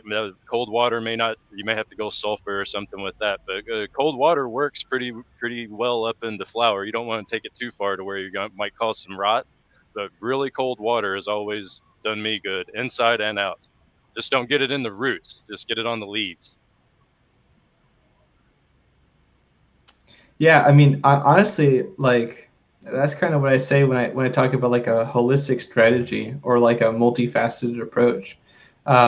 There's a lot of like lethal and even sublethal effects you can apply to various pests preventatively, but also curatively to sort of disrupt like I said, to disrupt pests. So even just spraying, like you said, like cold water or some sort of a water to disrupt things like mites or aphids or things like that, when used in tandem with other things, or if you only have like a sort of a nascent population, that can be enough to disrupt them, to hurt them, to disrupt their colonization.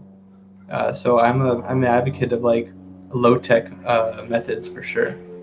Okay, so I think I found, let me...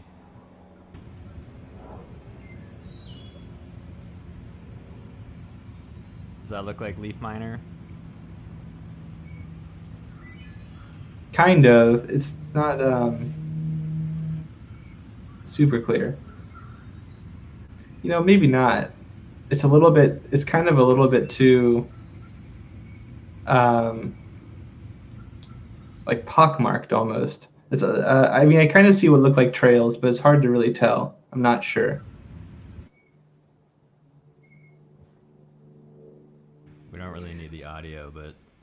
I will say that leaf miner tends to not be like a really major problem in cannabis in my experience. It tends to be a much more bigger problem in things like leafy vegetables, like you're saying, Peter, like what you're experiencing. And I actually cut my teeth on leaf miners and their treatments. Actually, they were a major pest in one of the first places that I started to help and work with.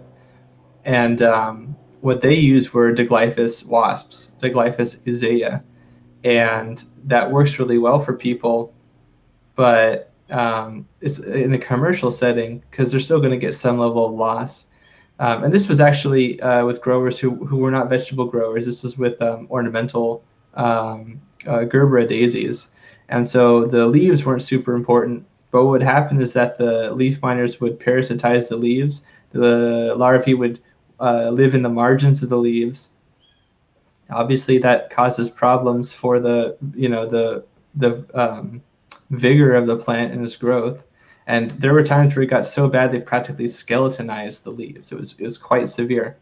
But I helped them with their biocontrol situation. We used diglyphos, and for other pests, other kinds of biocontrols, and they were able to achieve quite a bit of control. And weekly, they would apply these out. And the adults, when they were unchallenged by the wasp, which parasitizes the larvae, the adults would get so desperate for leaf material that they would start to they call it stinging, but it's not a stinger. But what they would do is they would literally penetrate the petals of the flowers, which is of course a major cosmetic problem. And even though they couldn't lay their eggs appropriately in them, they would still cause damage to the petals. So that's just one of a few really good examples that insects sometimes get desperate, just like we do.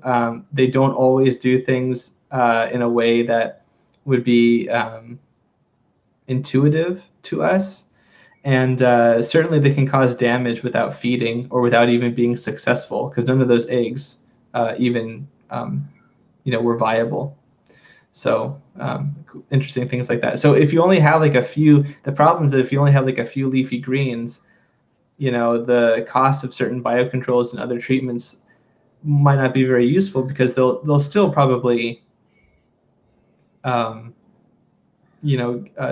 the leaves to some small extent. You know what I mean? So it's really a question about pressure and cost and value of the crop. And you, I'm just looking through the Discord, but you had actually answered this one, Ragamuffins. I don't know if I can go. No, I can't go image. You guys can see this, right? Mm-hmm. Yep. Oops. And then I think you had said it was.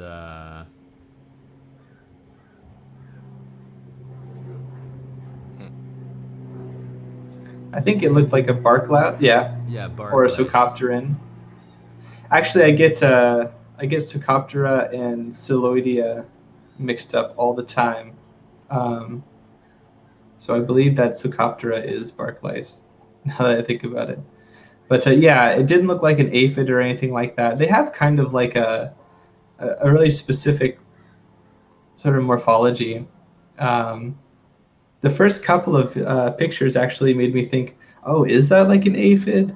But no, it wasn't bulbous enough, and it didn't have the cornicles, and it had like a way too different head. Can you show that picture again, Peter? Like, if I saw that, I would not imagine that a bug had done that. I would think that the nutrient. No. This is someone different. This is a completely separate photo. Yeah, I would have been like, how did I burn it? That's okay. No, never mind. That has nothing to do with that bug. Sorry. Oh yeah, this was some sort of fly. I don't know. I don't know if I or somebody else actually answered the question as to what this was, but someone I don't said think Western flower thrip early in its life cycle. I don't. No, that was a reply to somebody else. I know. Yeah, sorry, GB Moose. Yeah. Okay. Yep. All right. Sorry. All right. This is. Yeah. Unfortunately, these. Let's see if I can open the original. Whoa. Oh, cool. Well, that's not very helpful. So that's what he said is a thrip early in the life cycle. Yeah. Sorry, you can't see that. Hold on.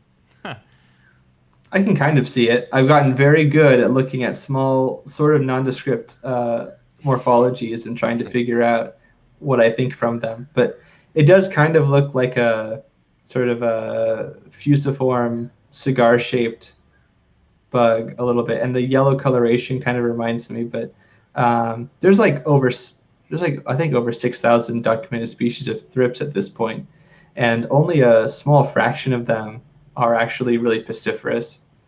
In cannabis, I've seen Western flower thrips. There are perhaps other thrips that feed on cannabis, but can't always easily distinguish one species from another. And the only reason why people say Western flower thrips, like myself, is because it's the main one that I see, and it's also pretty much the most common thrips.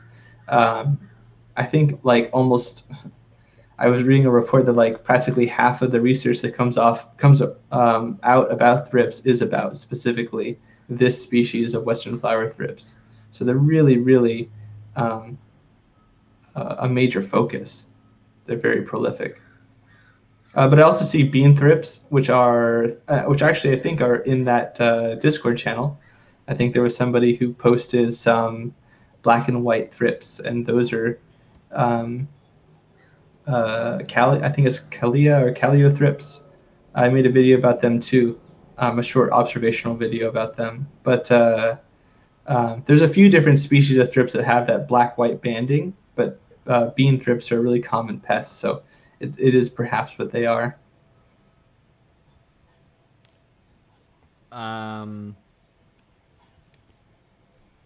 Sour Diesel asked, actually, speaking of thrips, asked, what about nematodes against thrips? Tried them but didn't have great results. Yeah, so I'm familiar with ways that people use nematodes for thrips in general. You can in some cases actually apply them as a foliar spray, but I feel like this isn't a super useful way, and it comes with some caveats. Like if it's too hot, that can be problematic. Of course, they'll dry out too quickly and things like this. So there are some niche examples of like foliar application, but by and large, people are using it for terrestrial and like mildly subterrestrial pupae. So like when the larva has fed enough and pupates, a lot of times it'll fall into the soil, and this has the function of kind of hiding it from potential pests on the plant, but it also introduces it to risks that are near the soil. So I don't know how truly beneficial it is in aggregate, but when you apply the nematodes, then they go and they search out for a host, and they can sort of colonize the thrips pupa, and then you have less thrips. So you're disrupting the life cycle of those thrips. The problem is that you have to do that a lot, because if you only disrupt from one node, one part of the life cycle, I don't feel like that's a very strong sort of treatment. You should be looking to affect, ideally, as many aspects of the life cycle as possible, and utilizing multiple avenues to that end. So you might like apply a botanical insecticide that will affect all of the different life stages or most of them. You might also use the nematode so that you have some sort of a residual control that's existing in the soil for however long it does without a host, and that kind of a thing. And maybe even like Beauveria bassiana could be like that too, another sort of pathogen that you can apply to the soil or to the foliage. So Chris Yes. Guerrero sent this of, is that a corn earworm coming out of? It's a little hard to see, but I feel like it might be, because I actually have a video, again, not to shamelessly plug so much, but Helicoverpa larvae are notoriously difficult to identify visually, anyways, species to species, and in some cases, different species in that genus can interbreed, which makes this, of course, even more difficult. But it does have that kind of like morphology. I'm not sure how to describe it, like the kind of like the coloration matches, but caterpillars also change colors quite a bit, and they can have very great phenotypic plasticity. I would be willing to bet that is at the very least something in Helicoverpa. And then also from Chris Guerrero, he was very enthusiastic to share his Amazon purchase. Very nice. Yeah, because like, oh, sorry. Yeah, go ahead. I was just gonna say, like, for my personal recommendation, I like that people try to use what's called thrip screen, which is a very tightly like wound mesh screen that doesn't even allow thrips, which are very small, to get through generally, which will also sort of limit the passage of other pests too that you don't like. Of course, moths are way larger than this, But if you can get rid of multiple insects at once instead of just one, like I would go for it. The only thing to consider is, like I said before, if the holes are really small, like in the case of thrips screen, then you do get a shading perhaps issue for those who that matters for. And you can also have issues with air passage and the humidity increases. Sometimes people will apply them convexly. So like they bow out or something like this, and so that allows you to have more surface area for the air to like move through and get a little bit more passage. You can kind of compensate for it. But if you're not worried about any of those things, then you can have less of that problem with like a larger pore mesh screen. So I definitely think that it's not the only option. Are people having problems with thrips outdoors, or is this? I only had thrip problems indoors, and I haven't had them since I started painting my floors. I paint my floors in every grow room that I build now. I paint my floors with this epoxy paint, and no mites, no thrips, nothing. And I'm very careful about what I wear in and out of there and all of that, obviously, and shower and stuff like that. But as that painted floor has seemed to really help. I don't know if it was just that I got really vigilant when I started doing that, or if the epoxy floor itself, because stuff like that, like even after it's been dry for years, it's still kind of sticky. So it's really hard for anything to crawl from even the other part of the house in there and cause problems. And so it's my original question is I've never seen thrips outdoors. Is this a problem people are having? Outdoor thrips? All the time. Thrips really? are, you mean in cannabis? Like, I mean, generally thrips are, they're super prolific and they're really good at invading new environments, essentially. Humans are really good at helping them along with this. So we have some part to play here, but by and large, thrips are really small and winged, and they get around really easily, and they cause a lot of massive crop damage in general. The species that are considered really pestiferous anyways. Other ones are basically, you know, they might do a little bit of feeding, but they don't cause a whole lot of problems for the host, for the plant host. And in cannabis, I've seen different places have different issues. Actually, right now, where I'm at in Southern California, we just had a really great rain. We had a really cool lightning storm that kind of came out of nowhere last night. And thrips are, they have a historical name in English called thunderbug. And they're called thunderbugs because that change in atmospheric pressure really facilitates them, that wind travel and movement. And a lot of insects rely on wind to do that. So yeah, look at this. I literally saw clouds of thrips around my outdoor sunflowers this year. Oh, yes. Man. I must live in a lucky environment because we don't have that. They're around, obviously, because I used to bring them inside, but it's that they're not an issue here. We have other issues. So that's really sad to hear. Clouds of thrips. Yuck. One thing about it is there's this concept in ecology called diffusion. And basically it's the idea that like when you have like I see this sea of different plants in your background, and it's kind of like that where basically because there's essentially a lot of other things going around or like existing. Thrips are super generalists, so maybe it's less of a problem for them. But if a pest can't find the host, then that's a huge problem for it. And so if you're a plant that's existing with a bunch of other plants, that can kind of help you sort of blend in and not be as much of a target. And maybe that's helping you a little bit, plus all the other organisms and things that might be predating on them or catching them or making life difficult for them. But that's one reason why when I hear people say that they've never had like thrips before, they never had certain pests that are, I just know like it's been documented that they're incredibly egregiously prolific. You know, perhaps it's because of their location, and location plays a massive role in cultivation. Even with in nature, you can have a pathogen ravage through like various plants or one species, and it might kill 99%. But maybe there's some that exist in like a relict or like some sort of refuge we call refugia, and then that population can build back up from that like practical, into extirpation. And throughout millions of years, this has happened to many lineages of plants that might have like hung on by a thread, but they're still around. Yeah, that's kind of like earlier you were talking about the common ancestor between hops and cannabis. It's like somewhere along the line it was pressured out, and now we just have what we have now.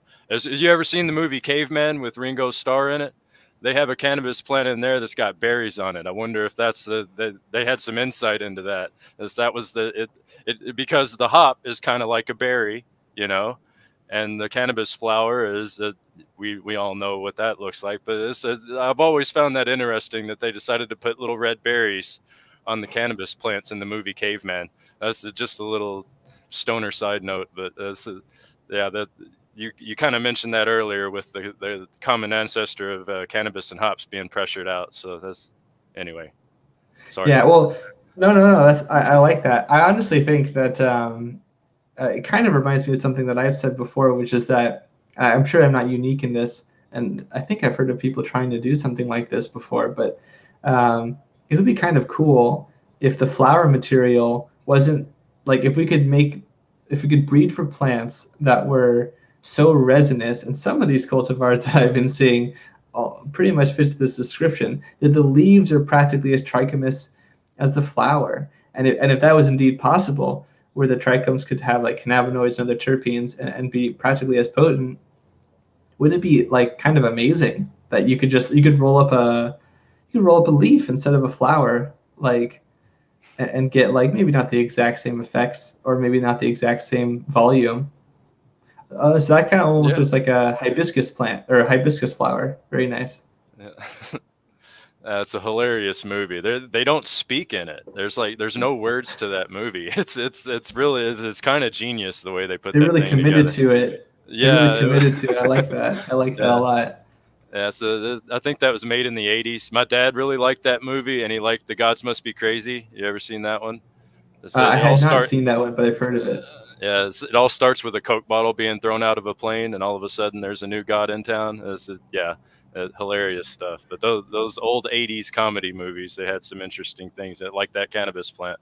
Really didn't show the berries so much in that picture, but you kind of get the idea. I see like a green, like kind of like what looks like a berry-like structure. I see what you're saying. Yeah. So just quickly, this is Chris Guerrero's updated close-up. Oh, man. I'm glad I've never seen anything like that. Yeah, come to Southern California. Yeah. Or come to California in general. Right. The hairs don't match. I don't think that is Helicoverpa. I'm not sure. I'd really love to see like a head capsule. That can be really useful. Right now we're seeing like sort of like the back of it, but all those small little, like it's almost like bristling with hairs. And I feel like although other Helicoverpa larvae can be like this, I feel like they're not quite as pubescent. They're not quite as hairy as this larva is here. So it might be something different. Where is this located? Was this also in California?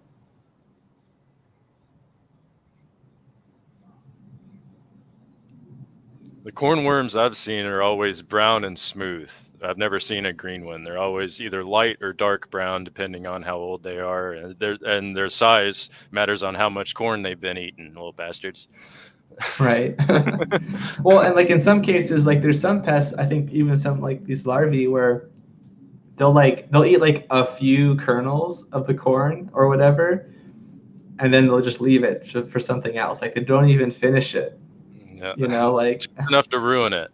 Just enough to ruin it, create a wound, and then cause other problems. Like it's poop in there a little bit. Yeah. This was mine, and then just go away. Yeah. As corn has so many problems anyway, it's just getting it pollinated in itself is an issue because you get those spotty corn. Peter knows what I'm talking about. He just had this issue with corn too. And Hardy did it, so you know that he was breeding for large kernels. But it's just the pollination, getting it pollinated right, especially the way that Peter's setup is he doesn't have a lot of space, so it's not like rows of corn where the tassels are really getting in there and doing the job they're supposed to be doing. But I kind of feel for the corn farmers, at least the sweet corn farmers. If you're growing dent corn and soybeans, you're not really doing much for the world, so move on. But around here, there's a lot of sweet corn farmers. They grow a lot of that Stoll's evergreen. That stuff is kind of resistant to the earworm. Not really, but they can knock it back and still have enough of the harvest to where they can make some money on the crop and sell a lot of wonderful white sweet corn. Is that if you never had an ear of Stoll's evergreen, you're missing out. I think I have actually. I had a family friend who she loved, like, growing up, she loved squash, as she would always pronounce it, and corn. Big corn fan. I'm almost positive that it probably has something like that, but maybe not. Maybe I have even more delicious fruits of agriculture to snack on. Yeah. That Stoll's evergreen. Living in California is nice though for that kind of thing. Yeah, it's you all are feeding the world in a lot of ways, not just America. There's some weird stuff going on there though. It's like you grow bananas, or not bananas. I'm sorry, oranges. Florida grows oranges. You all send oranges back and forth to each other. It's like it really doesn't make much sense. It's like how some of this works, but I imagine it's a supply chain thing that's above my level, so I'm sure there's a reason for it, but it just doesn't make much sense. Why ship oranges to Florida? Florida's got oranges, and vice versa. And it's under the reason I was thinking bananas is because it makes sense for bananas to be grown in the tropics and shipped everywhere. It's really the only place that you're going to get your banana from, other than like the niche banana growers like Family Tree. Is like, those aren't available to everybody. Guys like me, I'm lucky to get a Chiquita, And just Wow, so denigrating. A lowly Chiquita. Yeah, well, there's a lot that went into the production of bananas. Not all of it really nice, but I mean, that's true. I also don't claim to understand all of the market dynamics, and it probably does have its own little weird idiosyncrasies that maybe disallow it from being intuitive. But I think there's a lot of research that happens between various like orange breeders and cultivators and researchers. So California is a pretty big international force for that, and I think Florida is too. So I think they just kind of work together, and they just happen to have a political, social, and geographical climate that's conducive. And I guess if there's money to be made for it, then they're going to do that. Yeah. Have you had one of those sumo mandarins yet? Like the real big man. I love those things. Whoever bred that, thumbs up, man. You did a great job on that tree. Wow. While we're talking about that, I'm just going to say that my favorite, I forget if they're tangerines or if they're oranges actually on the top, but Gold Nugget cultivar, I think they're oranges. Okay. Or maybe tangerines. Gosh, I don't remember. But they're like mandarin. Are they a mandarin? They're kind of tart, but they're also sweet, and they've kind of got this like zing that I'm a big proponent of. I really like them. If all of my citrus tasted that wonderful, I would eat a lot more citrus than I already do. And then, of course, with the citrus greening disease being a problem for so long, I was really sad and kind of like worried that I might not have my citrus for a while. But we've actually found that, I'm just going to go on a small tangent here for those who are familiar, which I think some of the people in the chat are, because I recognize some of the names. Citrus greening disease is caused by a bacteria called a phytoplasma, and there are actually phytoplasmas that infect and are lethal to cannabis in particular. But phytoplasmas are poorly understood, and they're very hard to research because you can't they're parasites, they're obligate parasites of plants, and they're only vectored by insects. So it's very hard to culture them and study them. Anyways, apparently it's not even a pathogen. Apparently, and what I mean by this is that it doesn't, as a nature, so I guess you could say it's a kind of like a pathogen. It generates a pathology. But what I mean to say is that it's not a parasite in ecological terms. It's not a parasite of citrus. What it does is it colonizes the plant, and it doesn't actually siphon resources or cause dysfunction in physiology in order to sustain itself. Simply just by being in the citrus, it causes a hyper-intensive immune response in some cultivars over others, but most plants, or most of the citrus. And so when the researchers, and I'm trying to remember the research, but basically the researchers were able to alleviate the stress response of the plant by regulating the redox reactions in the physiology, and also I have a post on my Instagram that talks about it in more detail because it was so fascinating. But basically, they were able to using I think hormones and also a few other compounds to alleviate the physiological response to the organism. All the symptoms went away, and the organism, the bacteria, still stayed in the plant. There's other research earlier about using oak leaf extract, and that the various chemicals in it were able to eradicate, I think, the bacteria, or possibly in this case, combined with the new research, possibly sort of modulate the stress response. And I think that stuff is really fascinating. Apparently, it's the first example of this kind of non-pathogenic dysfunction in plants. Apparently, it has happened in other cases, like in some animals, like even humans. But it's pretty uncommon that the dysfunction is not caused from like true blue parasitism, if that makes sense. Actually taking resources from the host. So yeah, cool that stuff. reminds me of something that I read about snake bites. Is some of the snake bites that work neurologically, that the venom doesn't kill the human that it bites. It's the human freaking out and having an anxiety reaction and just pumping the stuff through them even faster because I got bit by a cobra, I'm going to die. They actually kill themselves with that. The response, like you were saying with this, they die from the response to it, not the actual amount of venom that they were. It's just the way that they reacted to it that causes the problem. So that's interesting. Like the person or the body's reaction? They were saying that it doesn't happen with the necrotic snake bites. It only happens with the neurological venom. So it's kind of a combination of two. It's if the person, say somebody that's already susceptible to having an anxiety attack and all of the blood pumping and all of that. Oh, sure. That is what will kill them. The shock of I got bit by whatever, as opposed to the amount of venom that actually got in them. If it was just something that one of those things you read on National Geographic or something, but it was fascinating to me as I read that as a kid. Isn't that cool? Venomics is a really fascinating subject, and I'm not going to get in the weeds on this, but long story short, a lot of at least reptilian, but also arthropod venom, from what I've been able to see, is it's basically saliva that got really good at its job, essentially.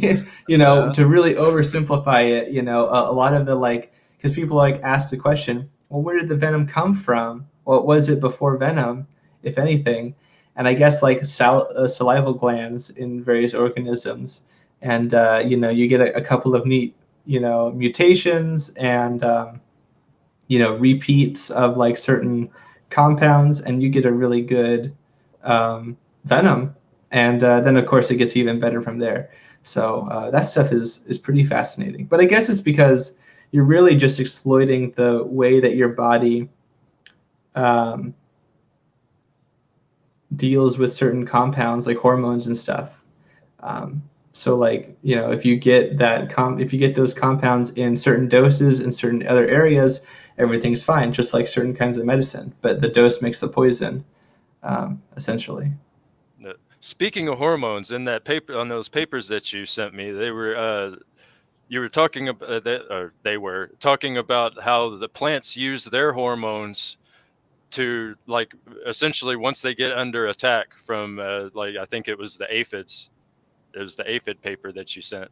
Is once they start getting chewed on, they start releasing these combinations of hormones to put an end to it. Basically, is make it unpalatable for whatever is chewing on them. Is that like a way forward where you can like alter the hormone in the plant, or like breed for something that has a little bit more gibberellin in it, but isn't going to go full male on you, or herm, and you know what I'm saying? But no, absolutely. That's kind of the basic, like when people, you're totally right. It's like the fundamental, or I guess you could say like one of the fundamental aspects of like resistance breedings in plants. So like gene-based resistance, you can also have environmental factors, like what we do to like keep the moths off of your plants. That's like an environmental, you know, control or environmental factor of resistance, right? In nature, it might be because it's in a cave or something and it's away from its pests or whatever, as an example. But gene-based resistance is typically mediated by something like a hormone or a toxic compound of some kind, some sort of a toxin that is going to negatively affect, like in this case, like the herbivore. And then the herbivore is going to have ways of attenuating those reactions in the plant. So the plant has its immune response. It has like basically a passive kind of immune response, or a passive immune system. So like the literal, like, you know, outer layer of the leaves and the stem, you know, its rigidity, its the cuticle, the wax cuticle layer on it. Those are all factors, the trichomes, of course, and things like this.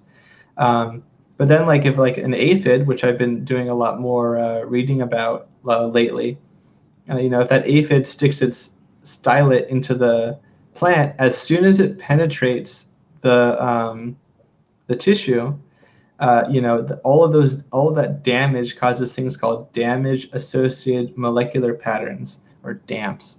And basically, various plants have various ways of responding to those signal compounds. And then they produce an immune response, and the insect will also have its own ways of like neutralizing those responses. Part of that's by just feeding in a specific way to like keep it from happening in the first place, like causing a lot of wounds. That's why aphids are really good at transmitting viruses, because they tend to not do a whole lot of cellular damage, minimal cellular damage, because they're feeding on the phloem sap. And so it's really kind of easy for a virus to get put into the phloem channel and then get taken up by the plant, if that makes sense. So you're totally right.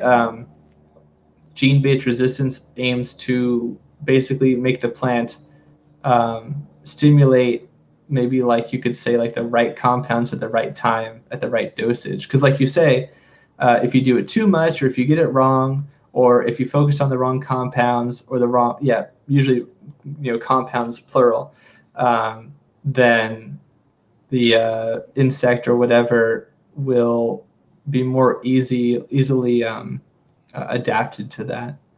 You know, people were putting they're creating plants, I think soybeans, that had the cry proteins that we see in like Bacillus thuringiensis and that sort of a thing. It will affect like moths.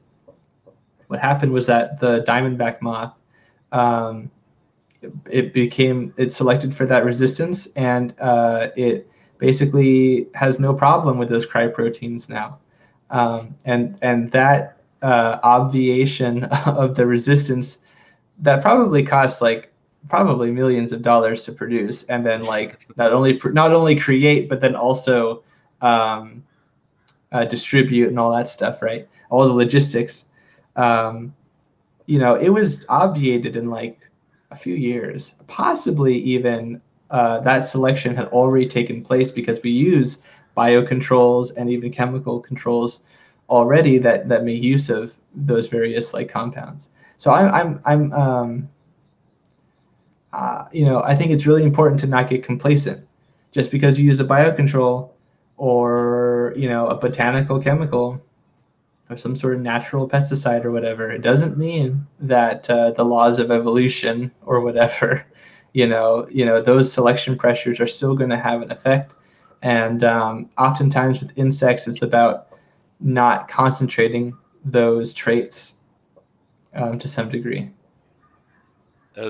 I think one of the things that I learned from you today is that your profession keeps you humble. Like as smart as you are, you can't outsmart these bugs. So that would definitely keep a intellectual humble. I appreciate both the compliment of being intellectual and also the compliment of being humble. I'm gonna tell you right here, right now, that sometimes I can be a little pretentious and a little bit biased, even with my empirical research. And you're right. I'll be asserting that something's the case, and somebody will come along, and when I ask for that research, people will be like, "Well, here's the research." Then I go, "Oh, there's the research." Okay, that's why I'm always asking for cited sources and things like that, because either I'm going to be right or I'm going to be wrong, and I'm going to learn something, and that is a great thing to do, I think. But when people assert things without that research, though, I kind of, I have to guess, I have to assert or assume that they might be right or might be wrong, and I don't think that's helpful for trying to figure out the solutions to things usually. But sometimes we don't have an explanation for certain effects, and we don't for years. And so empiricism isn't everything, but it does help. It does help a lot. Yeah, and stuff like that, you file it away, and then you hear somebody else a year or so down the line, and they say the same thing. It's like, okay, there's two. And then maybe keep hearing it. It's like, well, other people are seeing this, and with somebody like you're talking to people around the country, so you're getting a lot of input from different places. So, absolutely. Am I correct about that? That you've got clients like you're not just Southern California, right? That's correct. Yes, and even for people who aren't necessarily clients, that's one reason why it's really important for me to contact as many people as possible and be available for those people. Not only because we just got through talking about how and why cannabis is unsupported, essentially, or poorly supported now. So to me, as a person who's part of the community, if I can call myself that, I think it's really important to support as many people as possible, specifically because of that, but also because I learn stuff too. And then I can disseminate that information to other people, especially when we're dealing with new threats, because maybe the treatments don't exist yet, or they're very minimal. Even for pests that we already know are very well established, there aren't always great treatments for. So yeah, I think that's just a really important thing to do, and I really appreciate the support that I get from yourself. From yourself and from Peter and from the people in the chat. Yeah, chat's awesome. There's a lot of information spread in these chat rooms. You just gotta pay attention, listen to the right people, I guess. So speaking of the chat, Loyal Ty, who's in the Nevada area, sent that picture, which looks like a hairy caterpillar. Oh yeah, actually I had somebody send me a similar kind of caterpillar recently on cannabis, and I think it was I wasn't able to identify it to species. It just was a little bit too ambiguous from the pictures. But I don't think it's a tussock moth, but I think it's some sort of Erebid or Erebidi. That's just totally speculation. But a lot of sort of tiger moths or Erebidi have this kind of have a lot of hairs like this is, and kind of there's some that have sort of coloration, but I can't be sure. And a while ago,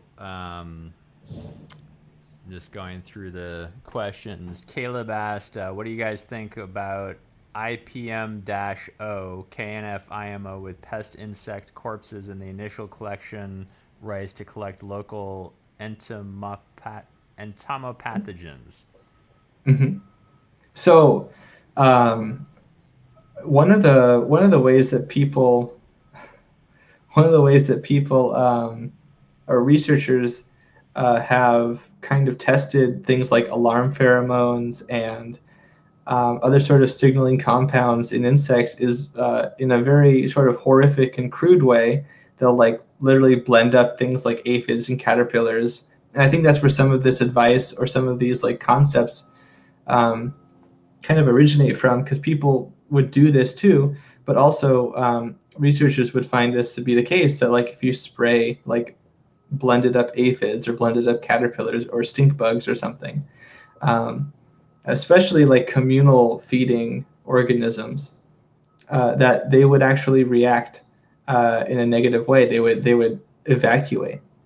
And so that kind of is like a crude way of being like, well, there must be something there that's doing that. Now we have to find out what the chemical is, what causes it, and other sorts of factors like that. So maybe that could be useful in some context, but I feel like it wouldn't, it probably wouldn't be the only thing you could rely on necessarily. And it really is insect specific. Got it. Well, should we wrap it on that? Sure. I'm fine with that. No, I learned a lot today. Thank you so much for coming on here, Matt. I really appreciate it. And again, thank you for identifying that stink bug army for me. That's like I said, my wife is very happy about that. So again, it's just thank you. I really appreciate you doing this, and I hope that the audience learned something from it, or at least was entertained in some way. Well, at the very least, right? I really appreciate that Peter allows me to and seeks me out to have these conversations and insight. I'm humbled by it, like you were just describing, and I'm just excited to be able to give that information to as many people as possible. And Future Canvas Project has been a great way for that to be a conduit. And I look forward to our mutual successes, everyone.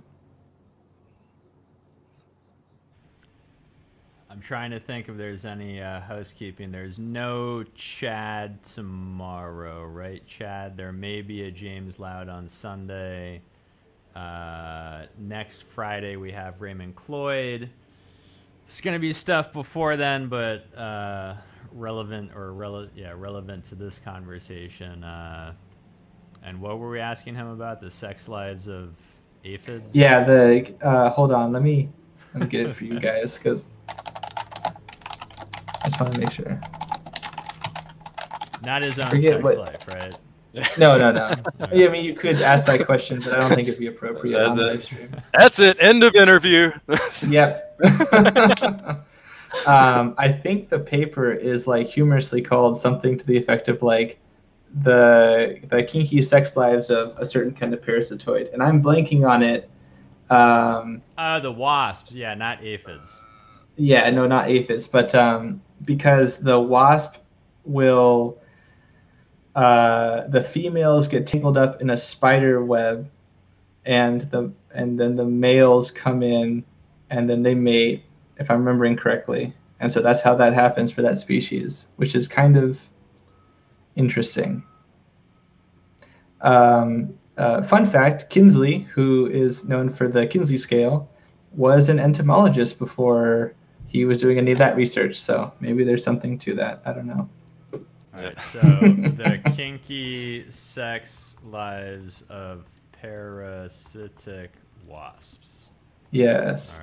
All right. He gave a presentation about it a while ago, and I really enjoyed it. It was very, very humorous.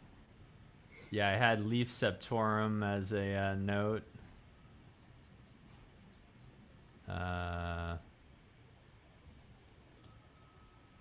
Like you were talking about earlier, Matt, that the mainstreamization, I can't find a good word for it, but the cannabis becoming mainstream is how Peter can get these awesome professors on, like the guy from Yeah. Purdue that was on about a month ago. That's actually how I found this channel, or started participating in it. Somebody told me about a Bob Hemphill video that was on here, so I watched that. And while I was watching that, a live started, and it was a professor. I think it was. I don't remember where he was from, but it was amazing listening to somebody with tenure at a college talking to Peter about cannabis. I was just blown away. And it's very cool that Peter provides this platform and can get people like yourself and these professors on there, and he even gives me a little bit of time. This is a little nobody guy like myself can get on here every once in a while. So he really I'm kissing a little ass, I guess, but he really provides a large range of topics on here, and not everybody appreciates it. It's like, oh, this isn't about cannabis. Yeah, a lot of times it is in a roundabout way, because a plant's a plant's a plant. I certainly like to agree with it. Oh, Peter, you were muted. You were gonna say something. So someone reminded me about Bonnie Bassler, who's at Princeton, who does quorum sensing research, and she just responded to me saying, "Many thanks for the nice invitation. I'm going to decline. I do not work on plants at all, so I'm not an appropriate speaker for your audience." And in my stick-to-itiveness, I'm going to let her know that we don't really care if she doesn't talk about plants. It would be an interesting topic. Oh, definitely. Absolutely. Yeah, Peter, you're a real populist. You know that. You're really helping.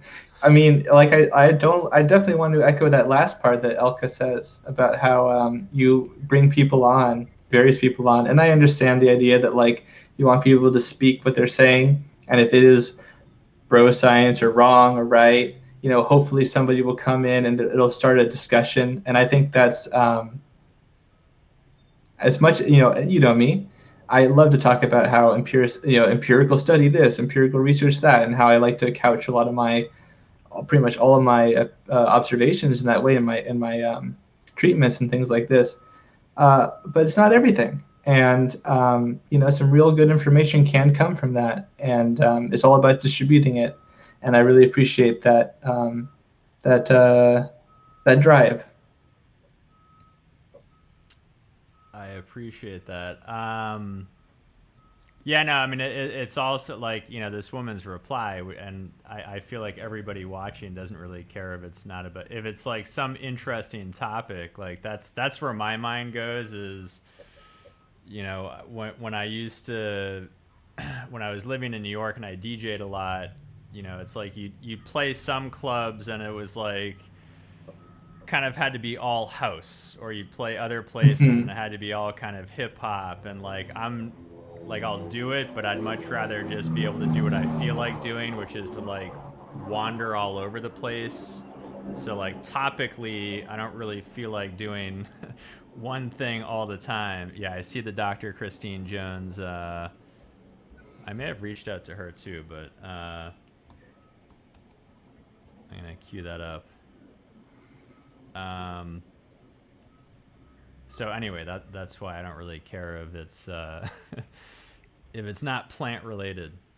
Yeah, I liked the idea that you mentioned before about cannabis culture too, like Chad Westport and the skateboarding, and then the surfers. And I know you're not supposed to talk about the surfers, and surfers don't like to talk, but if you can get a few surfers to talk, that would be amazing, especially older ones.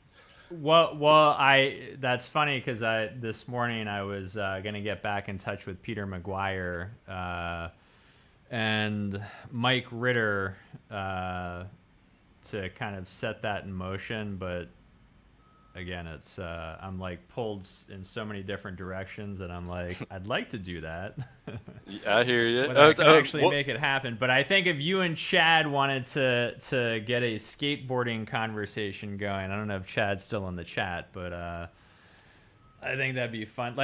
For example, there was a guy, you know, pre-COVID, I used to do these events.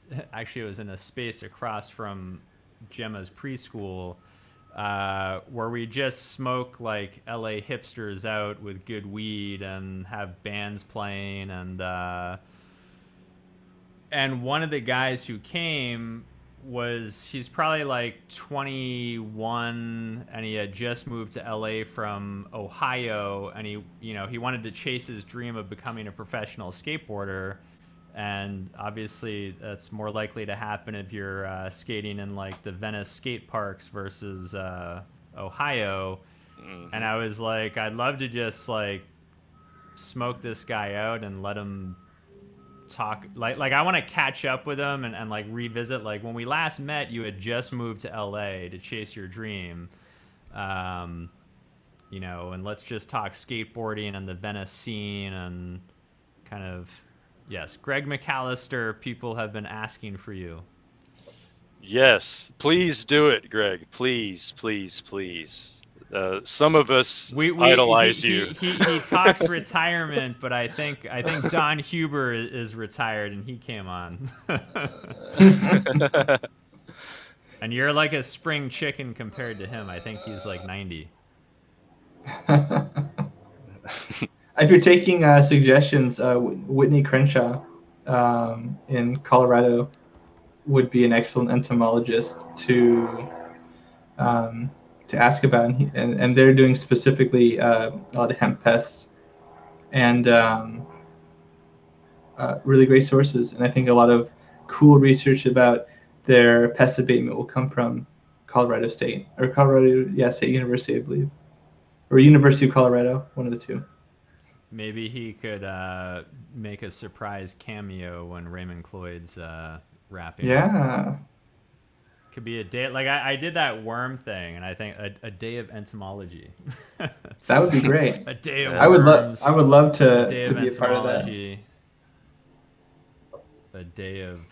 I think I was gonna. I queued up an email to a guy who I think.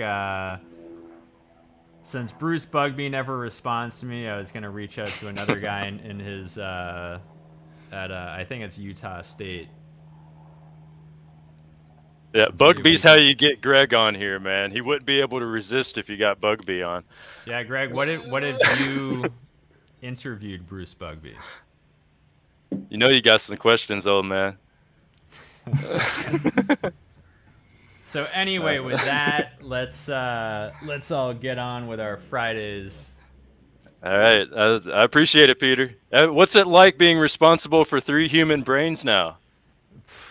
It's like my brain's speed bagged. Oh man.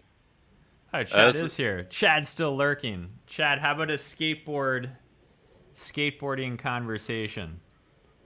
Because also, like for example, Peter McGuire just wrote a book on the Gracies, and then James Loud is super into MMA, and my friend Kenny Florian is retired, but he was a fighter, so I was like, that'd be a cool conversation. So Chad looks like he's in agreement on the skate or die. All right, I dig it. As I had you were mentioning earlier that some places just aren't conducive for it. As he grew up in a skate paradise out there out west, I had to wax all my own curbs, man. So the guys that I skated with were really hardcore about it.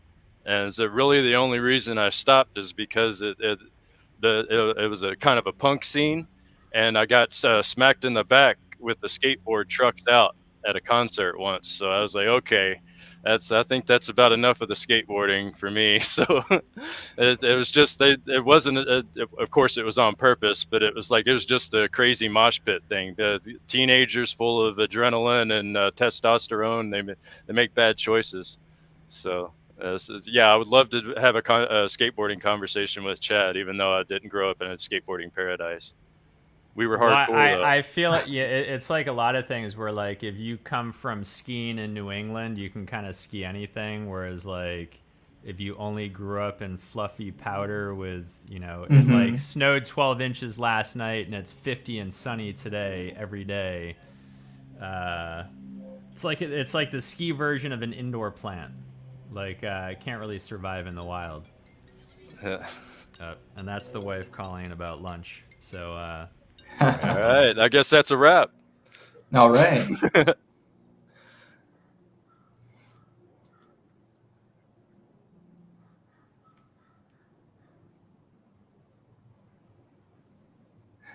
Well, I really appreciate you guys having me on. Yeah, it was a lot of fun, Matt.